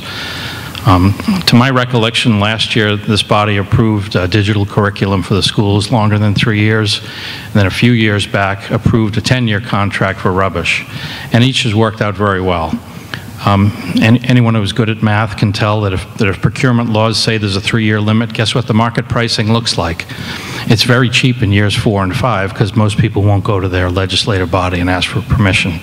So this is one that the schools found out first, and then the town quickly agreed that it would be much cheaper for us to be able to enter into a contract longer than 3 years.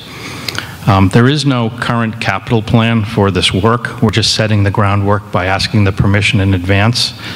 What is likely to happen as we roll forward is either this will be spent out of our $100,000 allocation that each side, school and town, gets every year, that a separate capital item be presented to you at a future town meeting, or it is possible that as the building security issue gets discussed with you and rolled out a little further, that we'll want to have this in place before the school building security issue is finished. So proactively, we're asking you for permission to get into contracts longer than 3 years, but no longer than 6 years. FinCom report, Ms. Perry. Finance Committee met March 13th and voted 7-0 to support this article. Anytime we can financially benefit from having an article like this and having a longer time period, we'd support that. Further discussion? Mr. Sasso? Thank you, Mr. Moderator. John Sasso, Precinct 2. Just a quick question. So is the intent here, though, for this to be a combined agreement for both town and school backup facilities, or just one or the other? We don't know. It could be. Our technology, we have 2 different technology staffs, but they work together pretty well. This is an area where we do tend to go back and forth and rely on each other as a backup, so I would tend to think it would be shared, but I can't say for sure. And just for a follow-up, I'm assuming at this point, though, there currently are backup procedures and agreements in place? Yeah, and what really happens is we're both looking forward and seeing in not too many more years we're running out of space for storage. Okay. Right. Thank you. Further discussion? Yes, right here. Yes.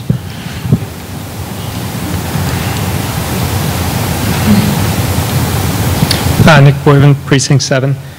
Just a question about the language that we have in our packet for Article 14. So it follows on the question that was just asked, but with respect to language. So when I read this, it's saying we're authorizing superintendent and town manager. To me, the and is not an or. So that would require both the town manager and the superintendent to enter into any contract under this article. So is that the understanding of those who drafted this? And then kind of follow on to that is, if you read down later when you get to the 2 provided clauses, there are 2 clauses that apply only to the superintendent, but not to the town manager.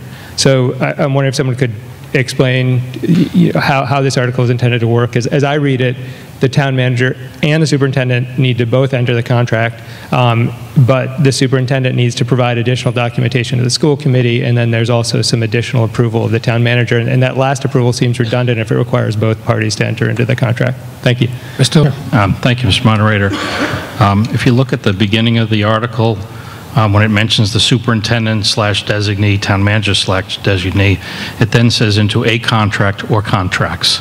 So one of us would do 1 contract, 2 of us might do 2 contracts, or we might do 1. So it's flexible. It doesn't mandate that we must both do it. The expectation would be what's good for one is good for the other. The reason for the language more towards the end of the article is the school committee is the fiduciary body responsible for the school spending. I am for the town spending, and then as the chief procurement officer for anything larger than $25,000, that buck always stops with me, even a school item. Further discussion? Yes.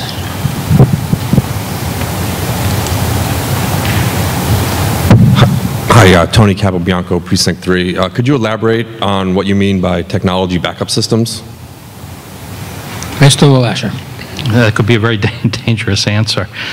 I'm not going to know the nuts and bolts, but I can tell you that every day and more often during the day, we back up a lot of our files, both schools and town. Some of it's very secure and private information, some of it's public information. Video, and that gets into public security, is another growing component, if you will, of digital storage. So it's a wide variety of things you use at your desktop, things that one department might use. It could be video, it could be audio, and it could be a document. It's of all types. We also have a number of financial software systems. I think the town tends to have more than the schools. And they run regular backup every night, sometimes more often. So it's this off-site backup storage system of all the work we do that is in question right here. And we're running into, or at least in 3 years, we'll be running into space issues for storage. We need to grow it. So is that physical tape located within Reading? I'm not going to answer. Okay. Yeah. Entering into a 6-year contract, does that reduce your ability to react quickly to changes in the technology sector and backup opportunities? It could possibly, which is why we'll be careful about the length. Usually if we enter a contract in technology, we have some kind of an escape or cancellation clause where we're the ones in charge of that, not the vendor.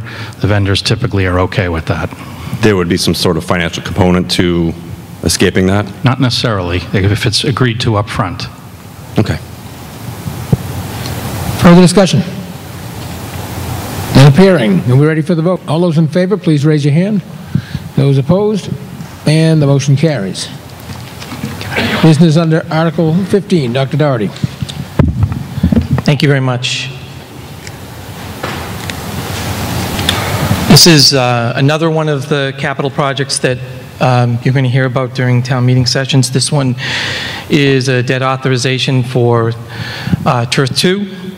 I'm going to, as you can see here, this is a picture of where the Turf 2 lies in the blackened area. So I'm going to talk a little bit about,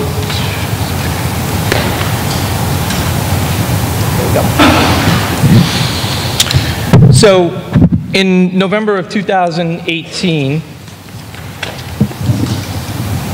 town meeting approved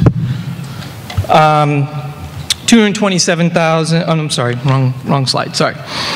That was elementary enrollment, going on to the next one.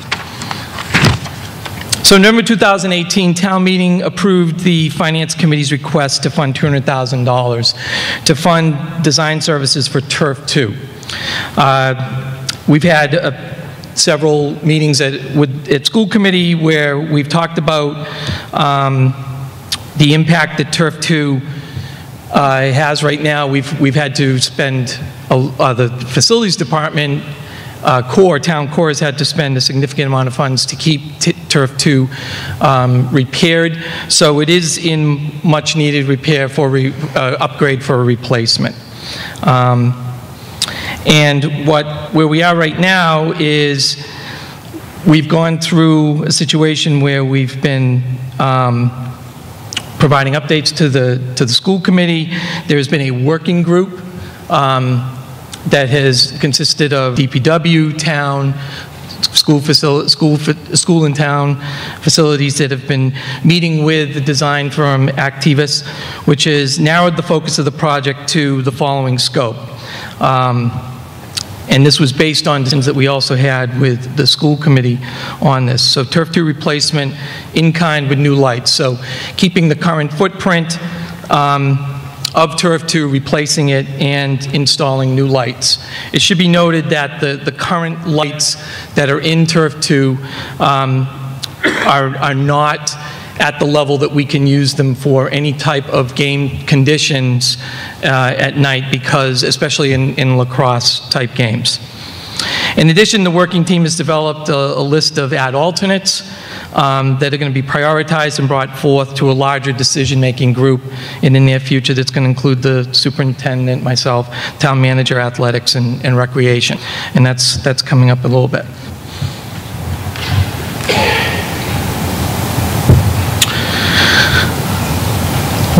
The thoughts to expand the length of Turf 2 were deemed unnecessary through consultation with athletics, recreation, and a review with outside counsel.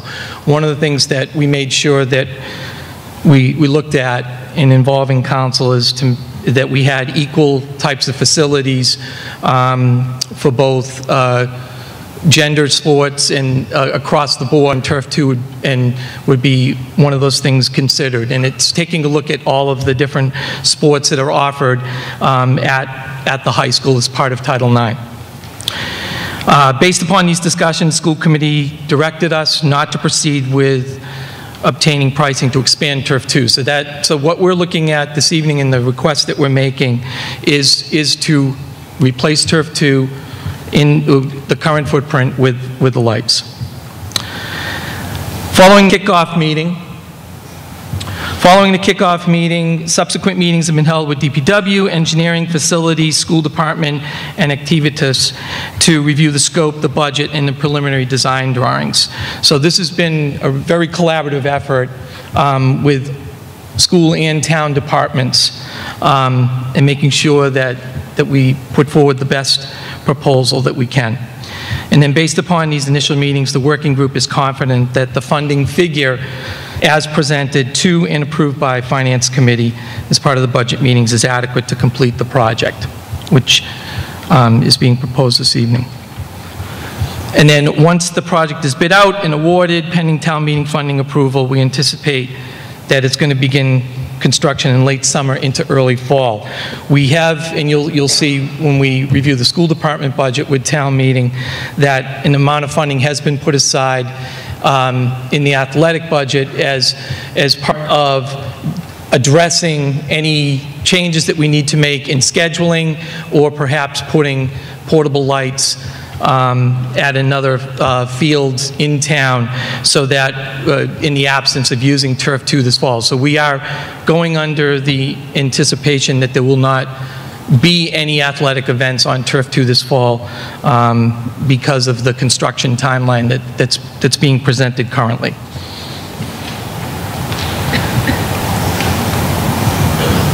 Do you need to talk about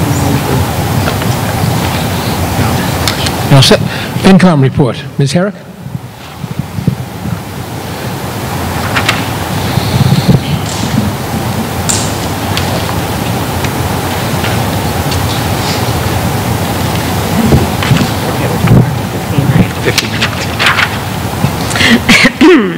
Okay, regarding Article 15, FinCom voted 7.0 to approve this and recommend it to town meeting.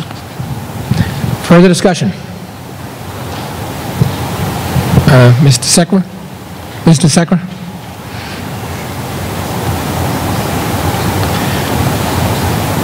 Thank you, Mr. Moderator.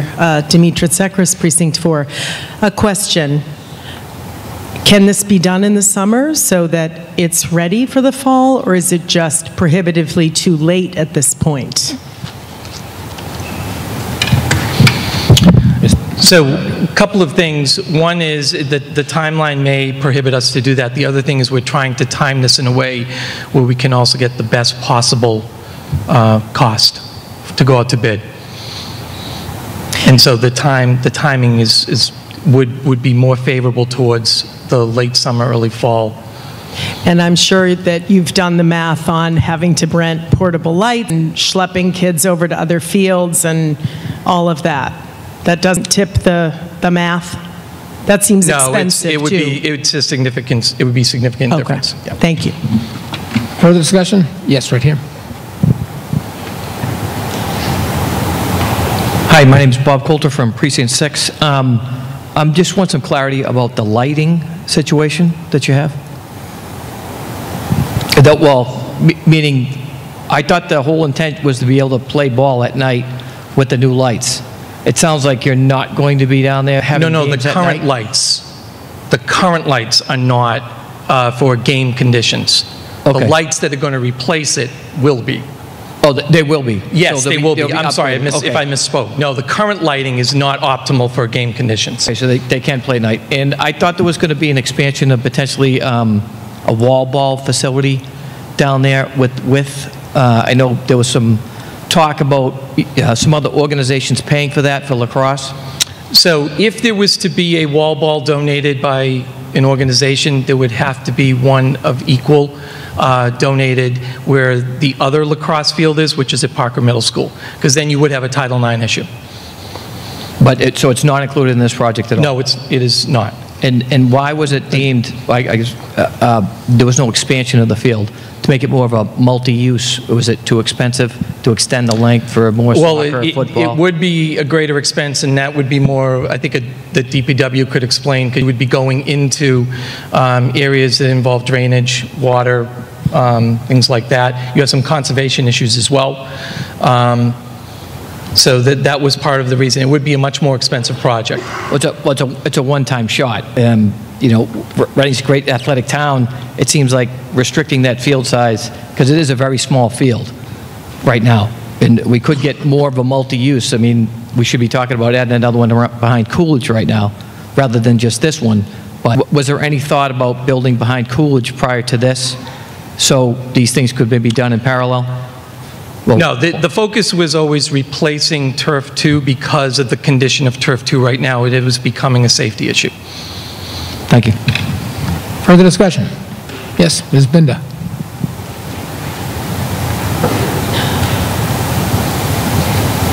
Angela Binder, Precinct 5. When I first heard about this in the fall, it sounded like the condition of it was dangerous for students to play on, so I completely support doing the field over. I also completely support doing the lights at the same time. It makes sense to do it all, so I'm completely in favor of Article 15. What I'm asking for, however, is a reduction in the amount from $2.25 million to $1.75 million. And the reason for this is that the town has previously authorized debt for Turf 2 lighting, and I believe that that money should be used before additional debt is asked for Turf 2 lighting. So this is simple, and it's also complicated. I'll try to keep it simple. I also want to state that I'm not discussing Birch Meadow Lighting Field Project, the merits of it, when it should be done. I'm only speaking about the funding for it. So for members, people who weren't here in 2015, the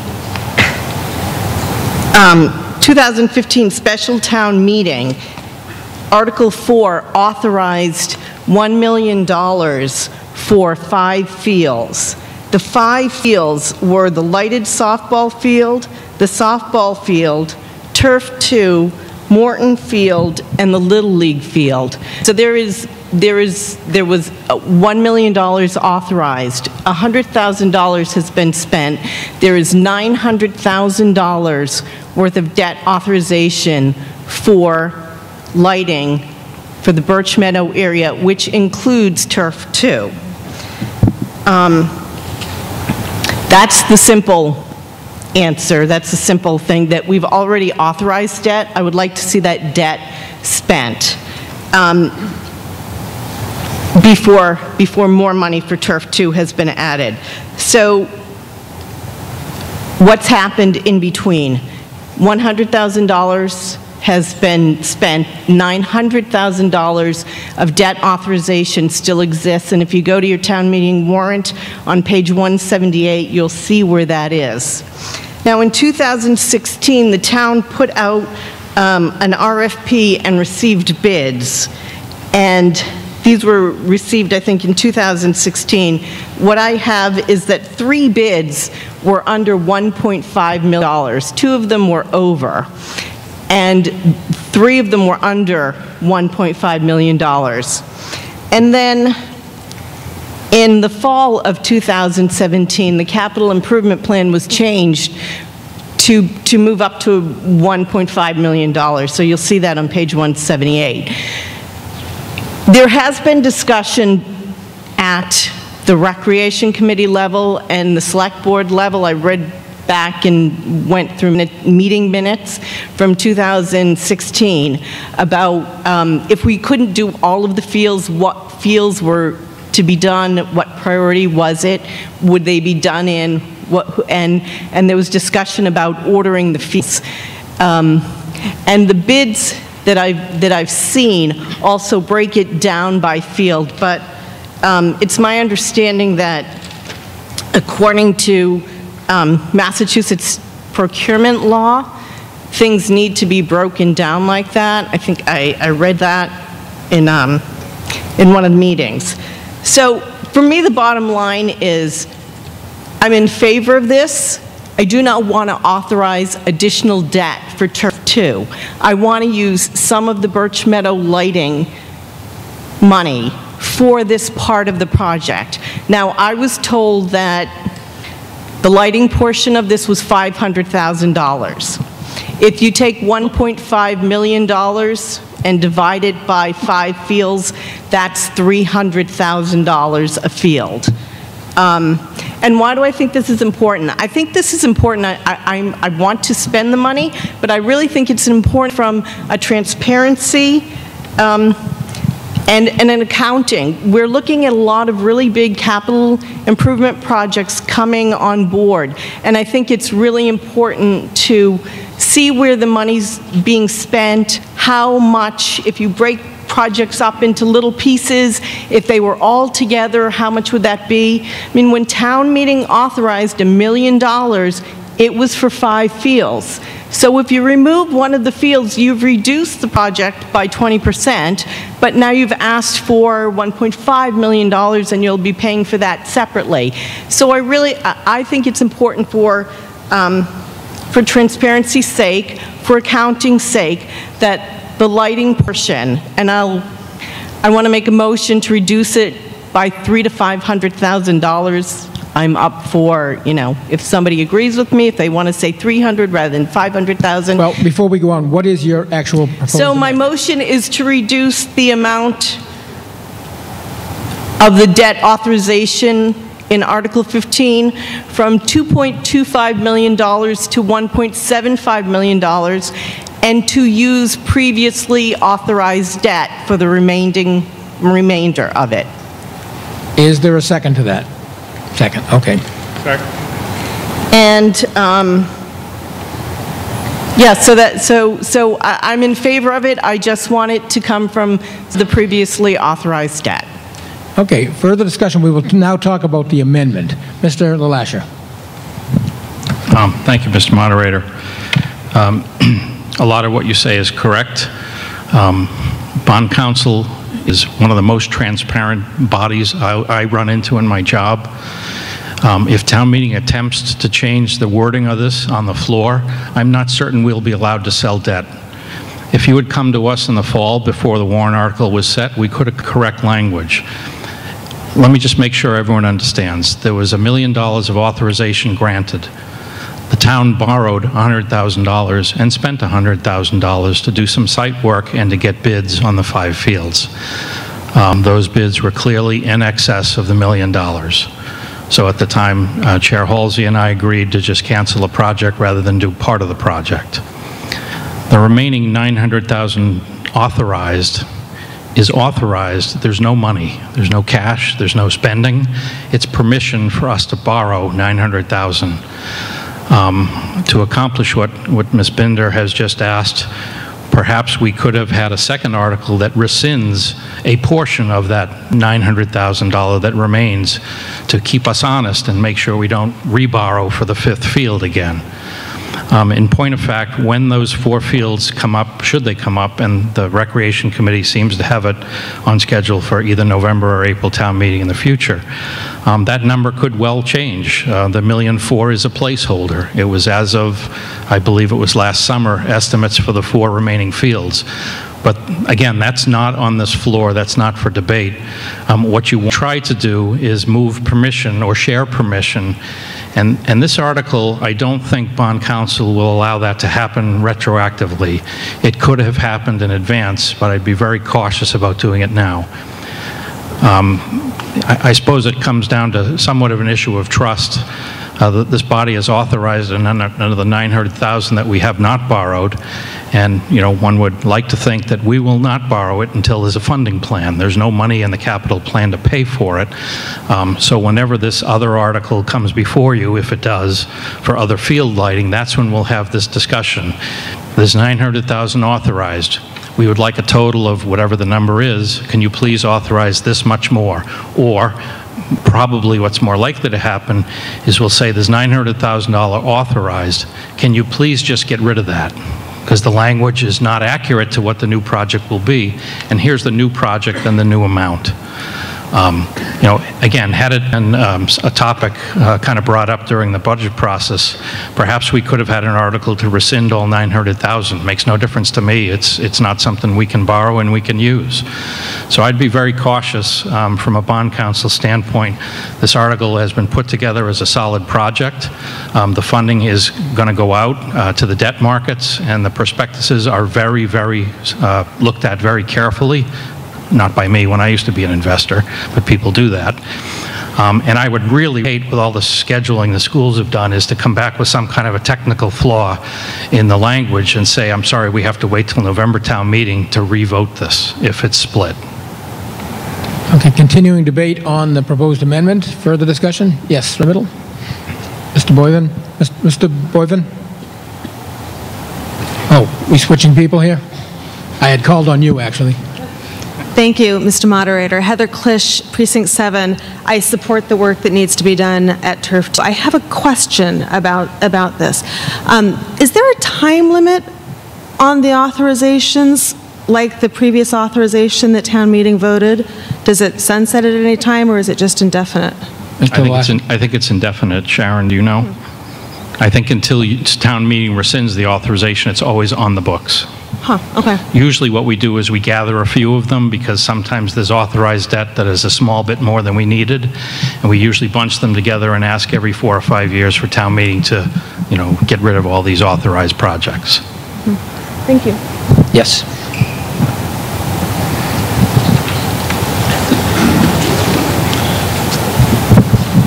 Nick Boyden, Precinct 7.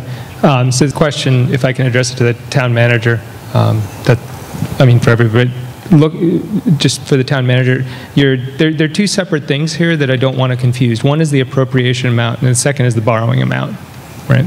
What this motion does is it sets appropriation amount at $2.25 million, and then separately it authorizes borrowing, and it's that second thing that causes the need for a 2/3 vote here, right? And that's under the this MGL Chapter 44, Section 7.1. So I guess my first question for the town manager is, when you said that changing this article could complicate going to the bond markets to secure financing for this, is that a reference to only Part 1, to just changing the $2.25 million appropriation, or is that also a reference to changing the authorized amount?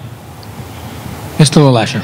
Well, town meeting will need to appropriate the total amount regardless. The question is, what do you authorize tonight? And do you use some old authorization and some new authorization and mix them together?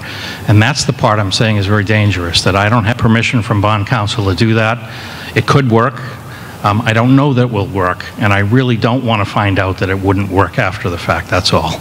So, just a follow-on question to that. So if town meeting keeps the $2.25 million appropriation and tries to alter the language, or in any way alters the language later on where it says is authorized to borrow said sum, referring to the $2.25 million, that, for instance, if we amended bad language after said sum,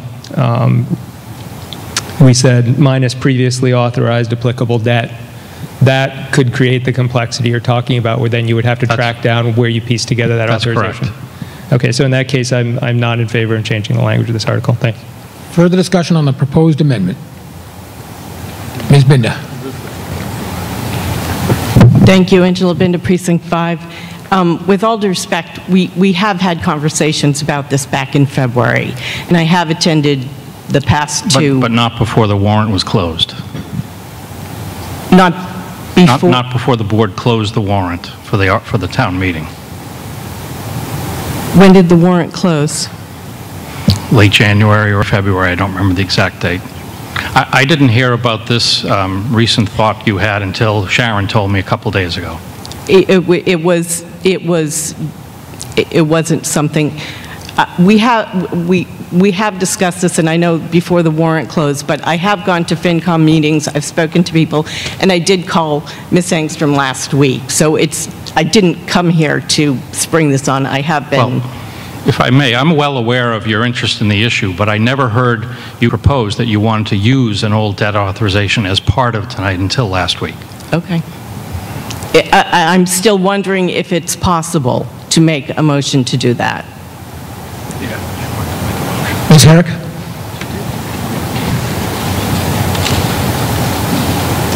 Thank you, Mr. Moderator. Karen Herrick, Precinct 8. I'd like to thank town meeting member Angela Mbinda for going back to 2016 and before and looking at these things. And as she stated, it's not so much a trust, and it's not that she doesn't support this, but our budget has gotten larger and larger and larger and more complicated. And I trust Bob when he says that we want to be careful before we waste all the effort he's put into going forward for a bond for this project. And again, I thank Angela. As a town meeting member, sometimes it's a little difficult to do a deep dive on these topics, and sometimes we're not even able to do that in FinCom. So without members and the effort, putting in efforts like this, things can get lost. And she's told me that she's been able to reach out to Sharon and Bob, gotten responses, and that's awesome. That's the way we all need to work together. So if this body decides that perhaps we don't want to change the authorization for the Turf 2 field as written in the town warrant, I would certainly be supportive of an alternative going back and reevaluating the pre-authorized debt for the fall, maybe via an instructional motion, that it doesn't get lost, because she raises a very valid point, and it's hard for all of us to keep track of this. So, thank you. Further discussion on the proposed amendment. Mr. Berman.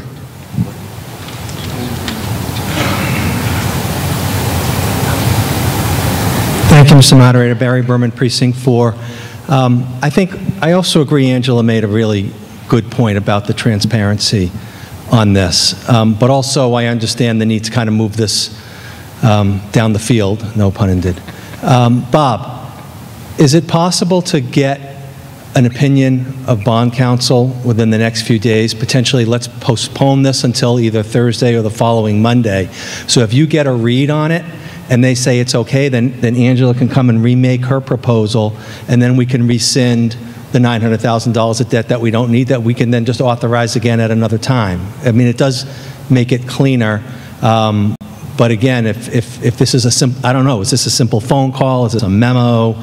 It would be great to get that information. We have another potential week of town meeting. Potentially we can kind of put this on the table or postpone it for a little bit until you get some clarity, and then we can then vote on the amendment.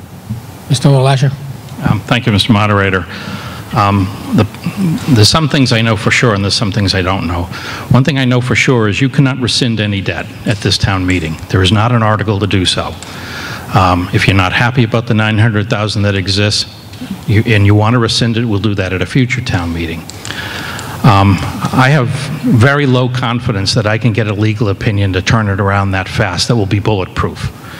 I can tell you that this one's been worked on for a couple of months, and it is bulletproof to go to the debt markets with.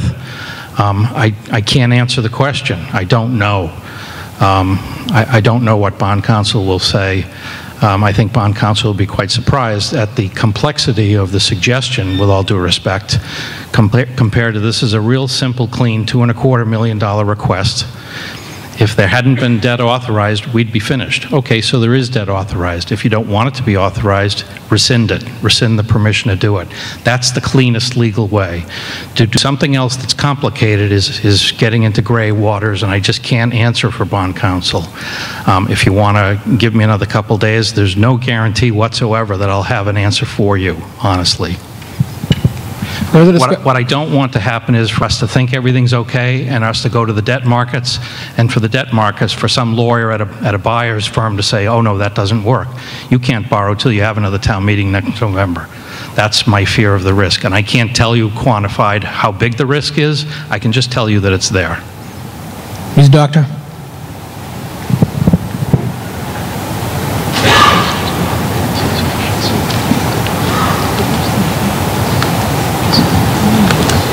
Nancy Doctor, Precinct. May I ask, since Town Council has heard this discussion, could Town Council actually give us an opinion? You have heard the discussion. I would be interested. Mr. Miaris? You are no friend of mine. Good evening. Ray Miaris, your town council. So in matters of bond issuance, every community I represent goes to the same bond council. That's Locklord. It's a great big law firm in Boston, and particularly either to Rick Manley, who handles Reading, or to one of the other partners there. The reason we do that is because at the end of the day we want to make sure that whatever bonds are authorized here are actually marketable. And Rick will have to certify that the bonds as issued were properly authorized, that the terms that town meeting voted on were appropriately entered into, and that the funds in fact are going to be used within the terms of the authorization. So Bob's idea that this is clean, we know what this is for, this gives us a straight line from point A to point B. We're going to now go back and repurpose another borrowing at another time. I'm sure bond counsel is going to be concerned about whether the use that is being put to those funds was in fact the same as what was contemplated 5 years ago, whatever, how long ago it was.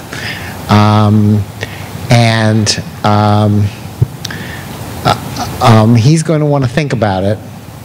I would want to think about it. I'd want to have to go back and look at the minutes of the old town meeting before I'd be able to help him to make a decision. But at the end of the day, it matters almost nothing what I think. It only matters what Rick Manley thinks, and he's a pretty conservative guy. So,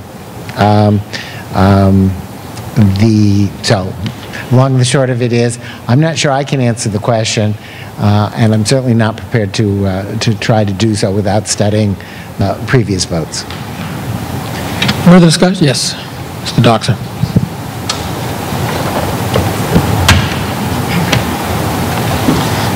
Thank you, Mr. Moderator. Mark Doxer, Precinct 1, member of the Select Board.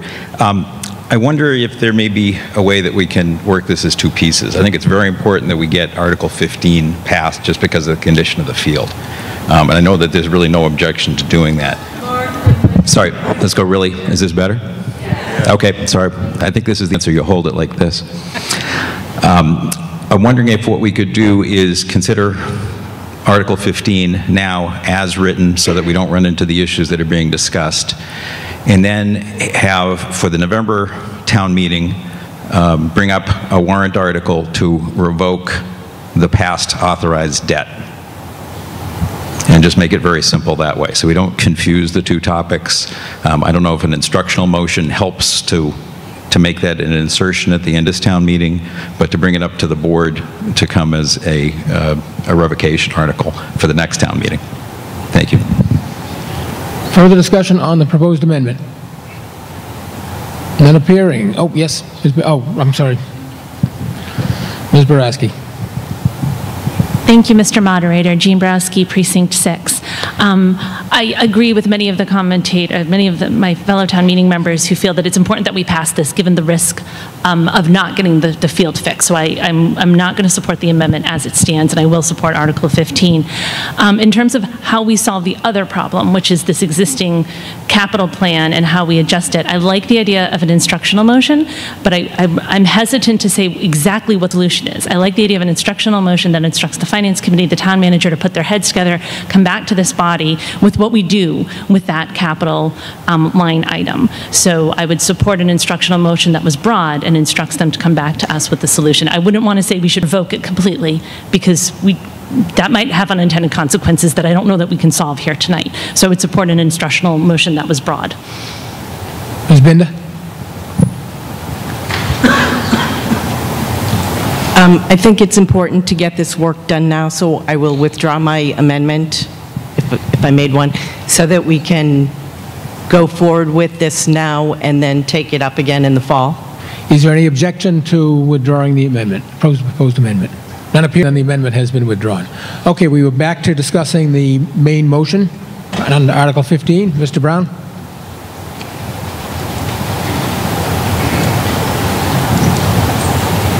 The question came up why the field was not looked at to extend it. I was around when they built it. There was a 20-inch water main that was rerouted because of it. Very costly. Shortly thereafter, we changed to MWA, and I don't think we use that water line anymore. And it's right there. There's also a building that houses all the sprinklers for the whole system, so it would be very, very expensive to extend that field, and I'm sure that DPW will agree with me. Further discussion? Yes, right in the middle.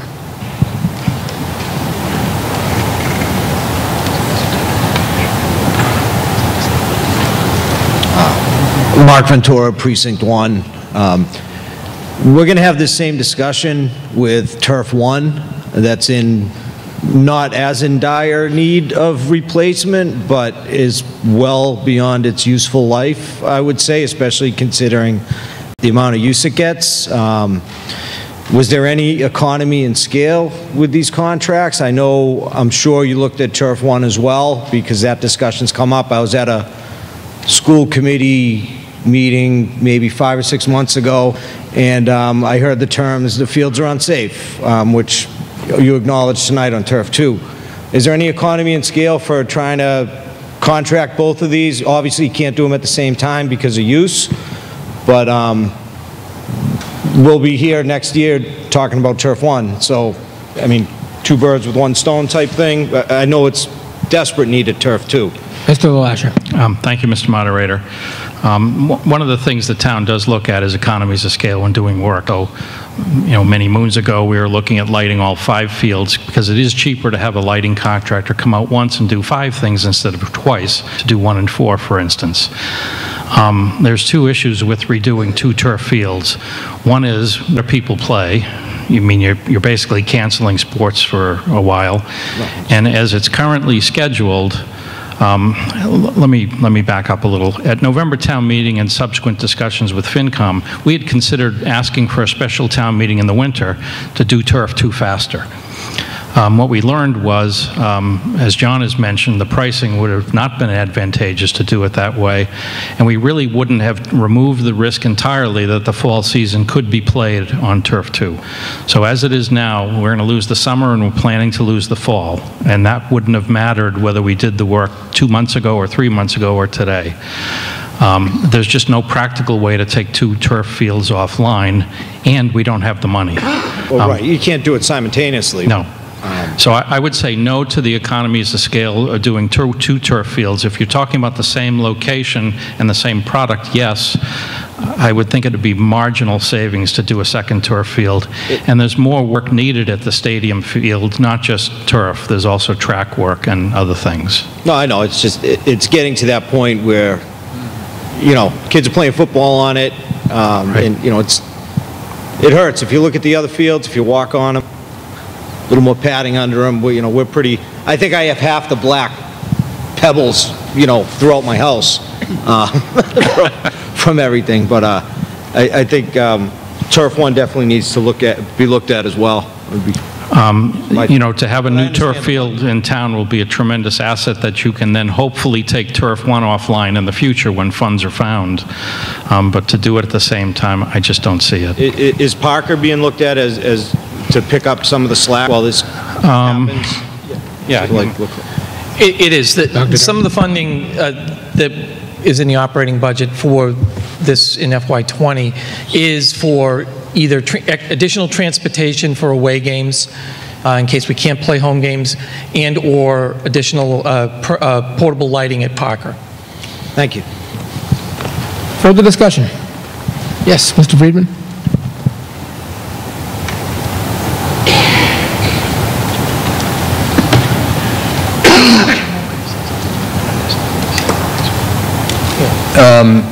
First of all, I'd like to thank Ms. Binda for her proposed amendment that she ultimately retracted. I think it made a lot of sense, seemed certainly clear enough to me. I also respect the town manager's concern and town council's concern that if this was changed, that we might not get the money for Turf 2 to repair Turf 2. But and I don't know if there's any way to change this, but I always saw a town meeting as a group of people who could discuss these proposals for spending money and perhaps change them if was the will of town meeting.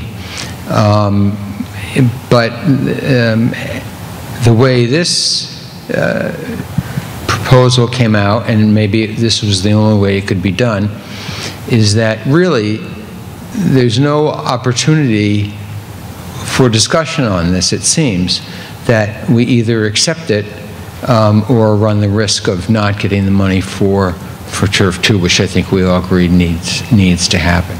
So something perhaps to look forward to in the future, to allow town meeting to weigh in on these topics and debate how much money they want to spend on these projects, etc. Thank you.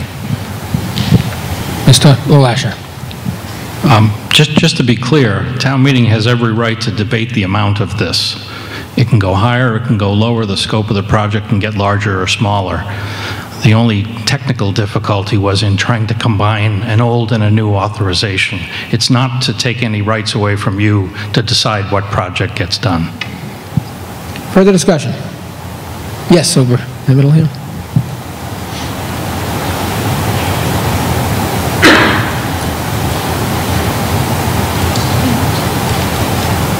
Hi, Danica Medeiros, Precinct 3. I just have a question regarding the potential for grants for this, as it says that you can apply for grants, the select board, school committee, etc. So do you have any idea of potential grants that are out there and how much those might be for? And if so, how will that affect the debt? How will that be paid back towards the debt? Mr. Wilshire. Thank you, Mr. Moderator. For those members, back when the library was asked for as a debt authorization, the debt authorization is for the entire project dollar figure. The actual sources of funding can be different in the future.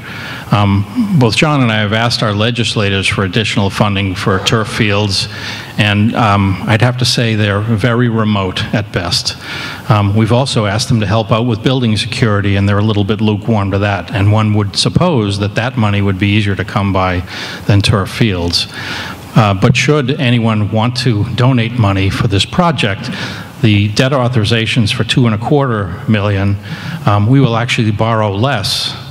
That's just the cost of the project, but again, if there's private money that ever comes in and it comes in a timely fashion, we'll certainly borrow less. Okay, thank you very much.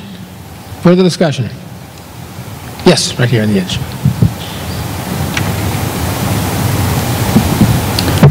Greg Savatelli, Precinct 6. Just a quick question. You mentioned Title IX earlier. So when this new project is done, is there any chance where you'll figure out a rotation with the girls and boys lacrosse to switch off every year or every other week or every other month? Because right now the girls are always at Parker. So, So that's a great question. So the Title IX is looked at all sports together, not just lacrosse or soccer or whatever sports are played on that field. So in discussions I've had with Tom Zaya, the athletic director, there will be more of a balance of games and practices of Turf 1 and Turf 2 for girls and boys lacrosse, because I believe that's the sports you're referring to. So yes, it's looked at as a balance, and it's not just the field use, because the fields actually, right now, I would say the Parker Field is in better condition.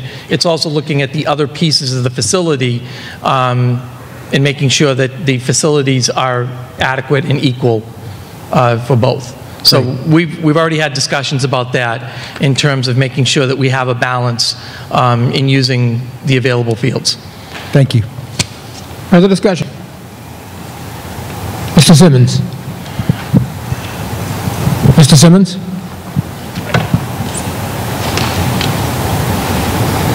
Thank you, Mr. Moderator. Harry Simmons, Precinct 4.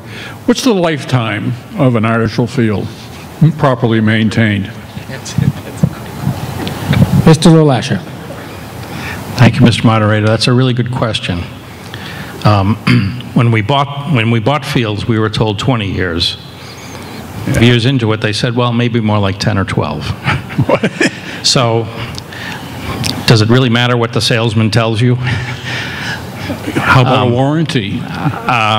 You can get one for 3 years or so, as I recall, but not for year 10 or 12. It just doesn't exist. We're paying $2 million in 3 years. I think as a planning mechanism, 15 years is reasonable.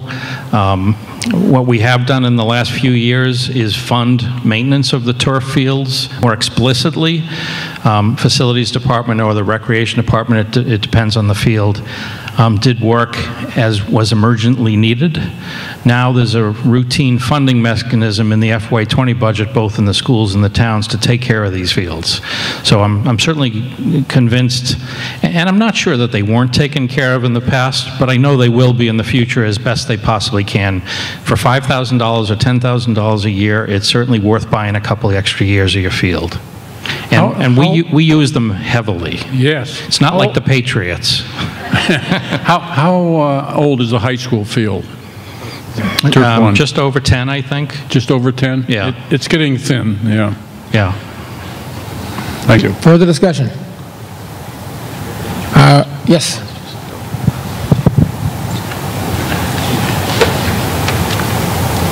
Nick Boyman, Precinct 7.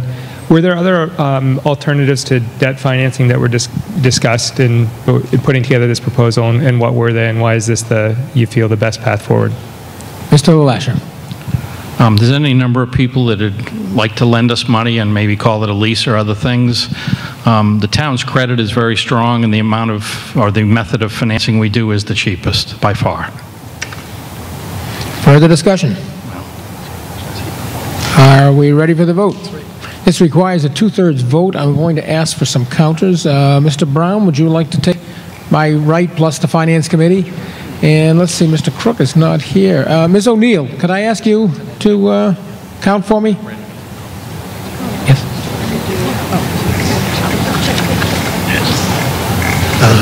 And Ms. Hillary for the middle, and then over here on the left, Mr. Pacino, would you take the thing? Okay, all those in favor, please rise. Which side this side?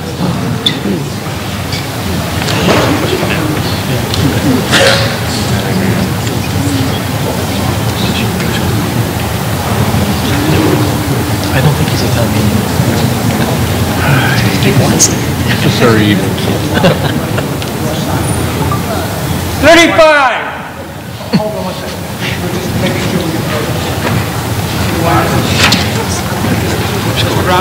35. 26. 26. 43. 43. 46.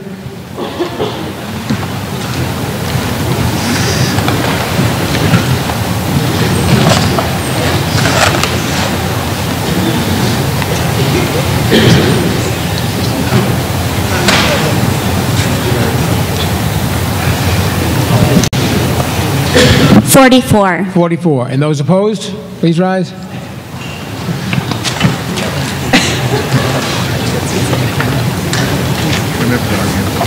One. 1.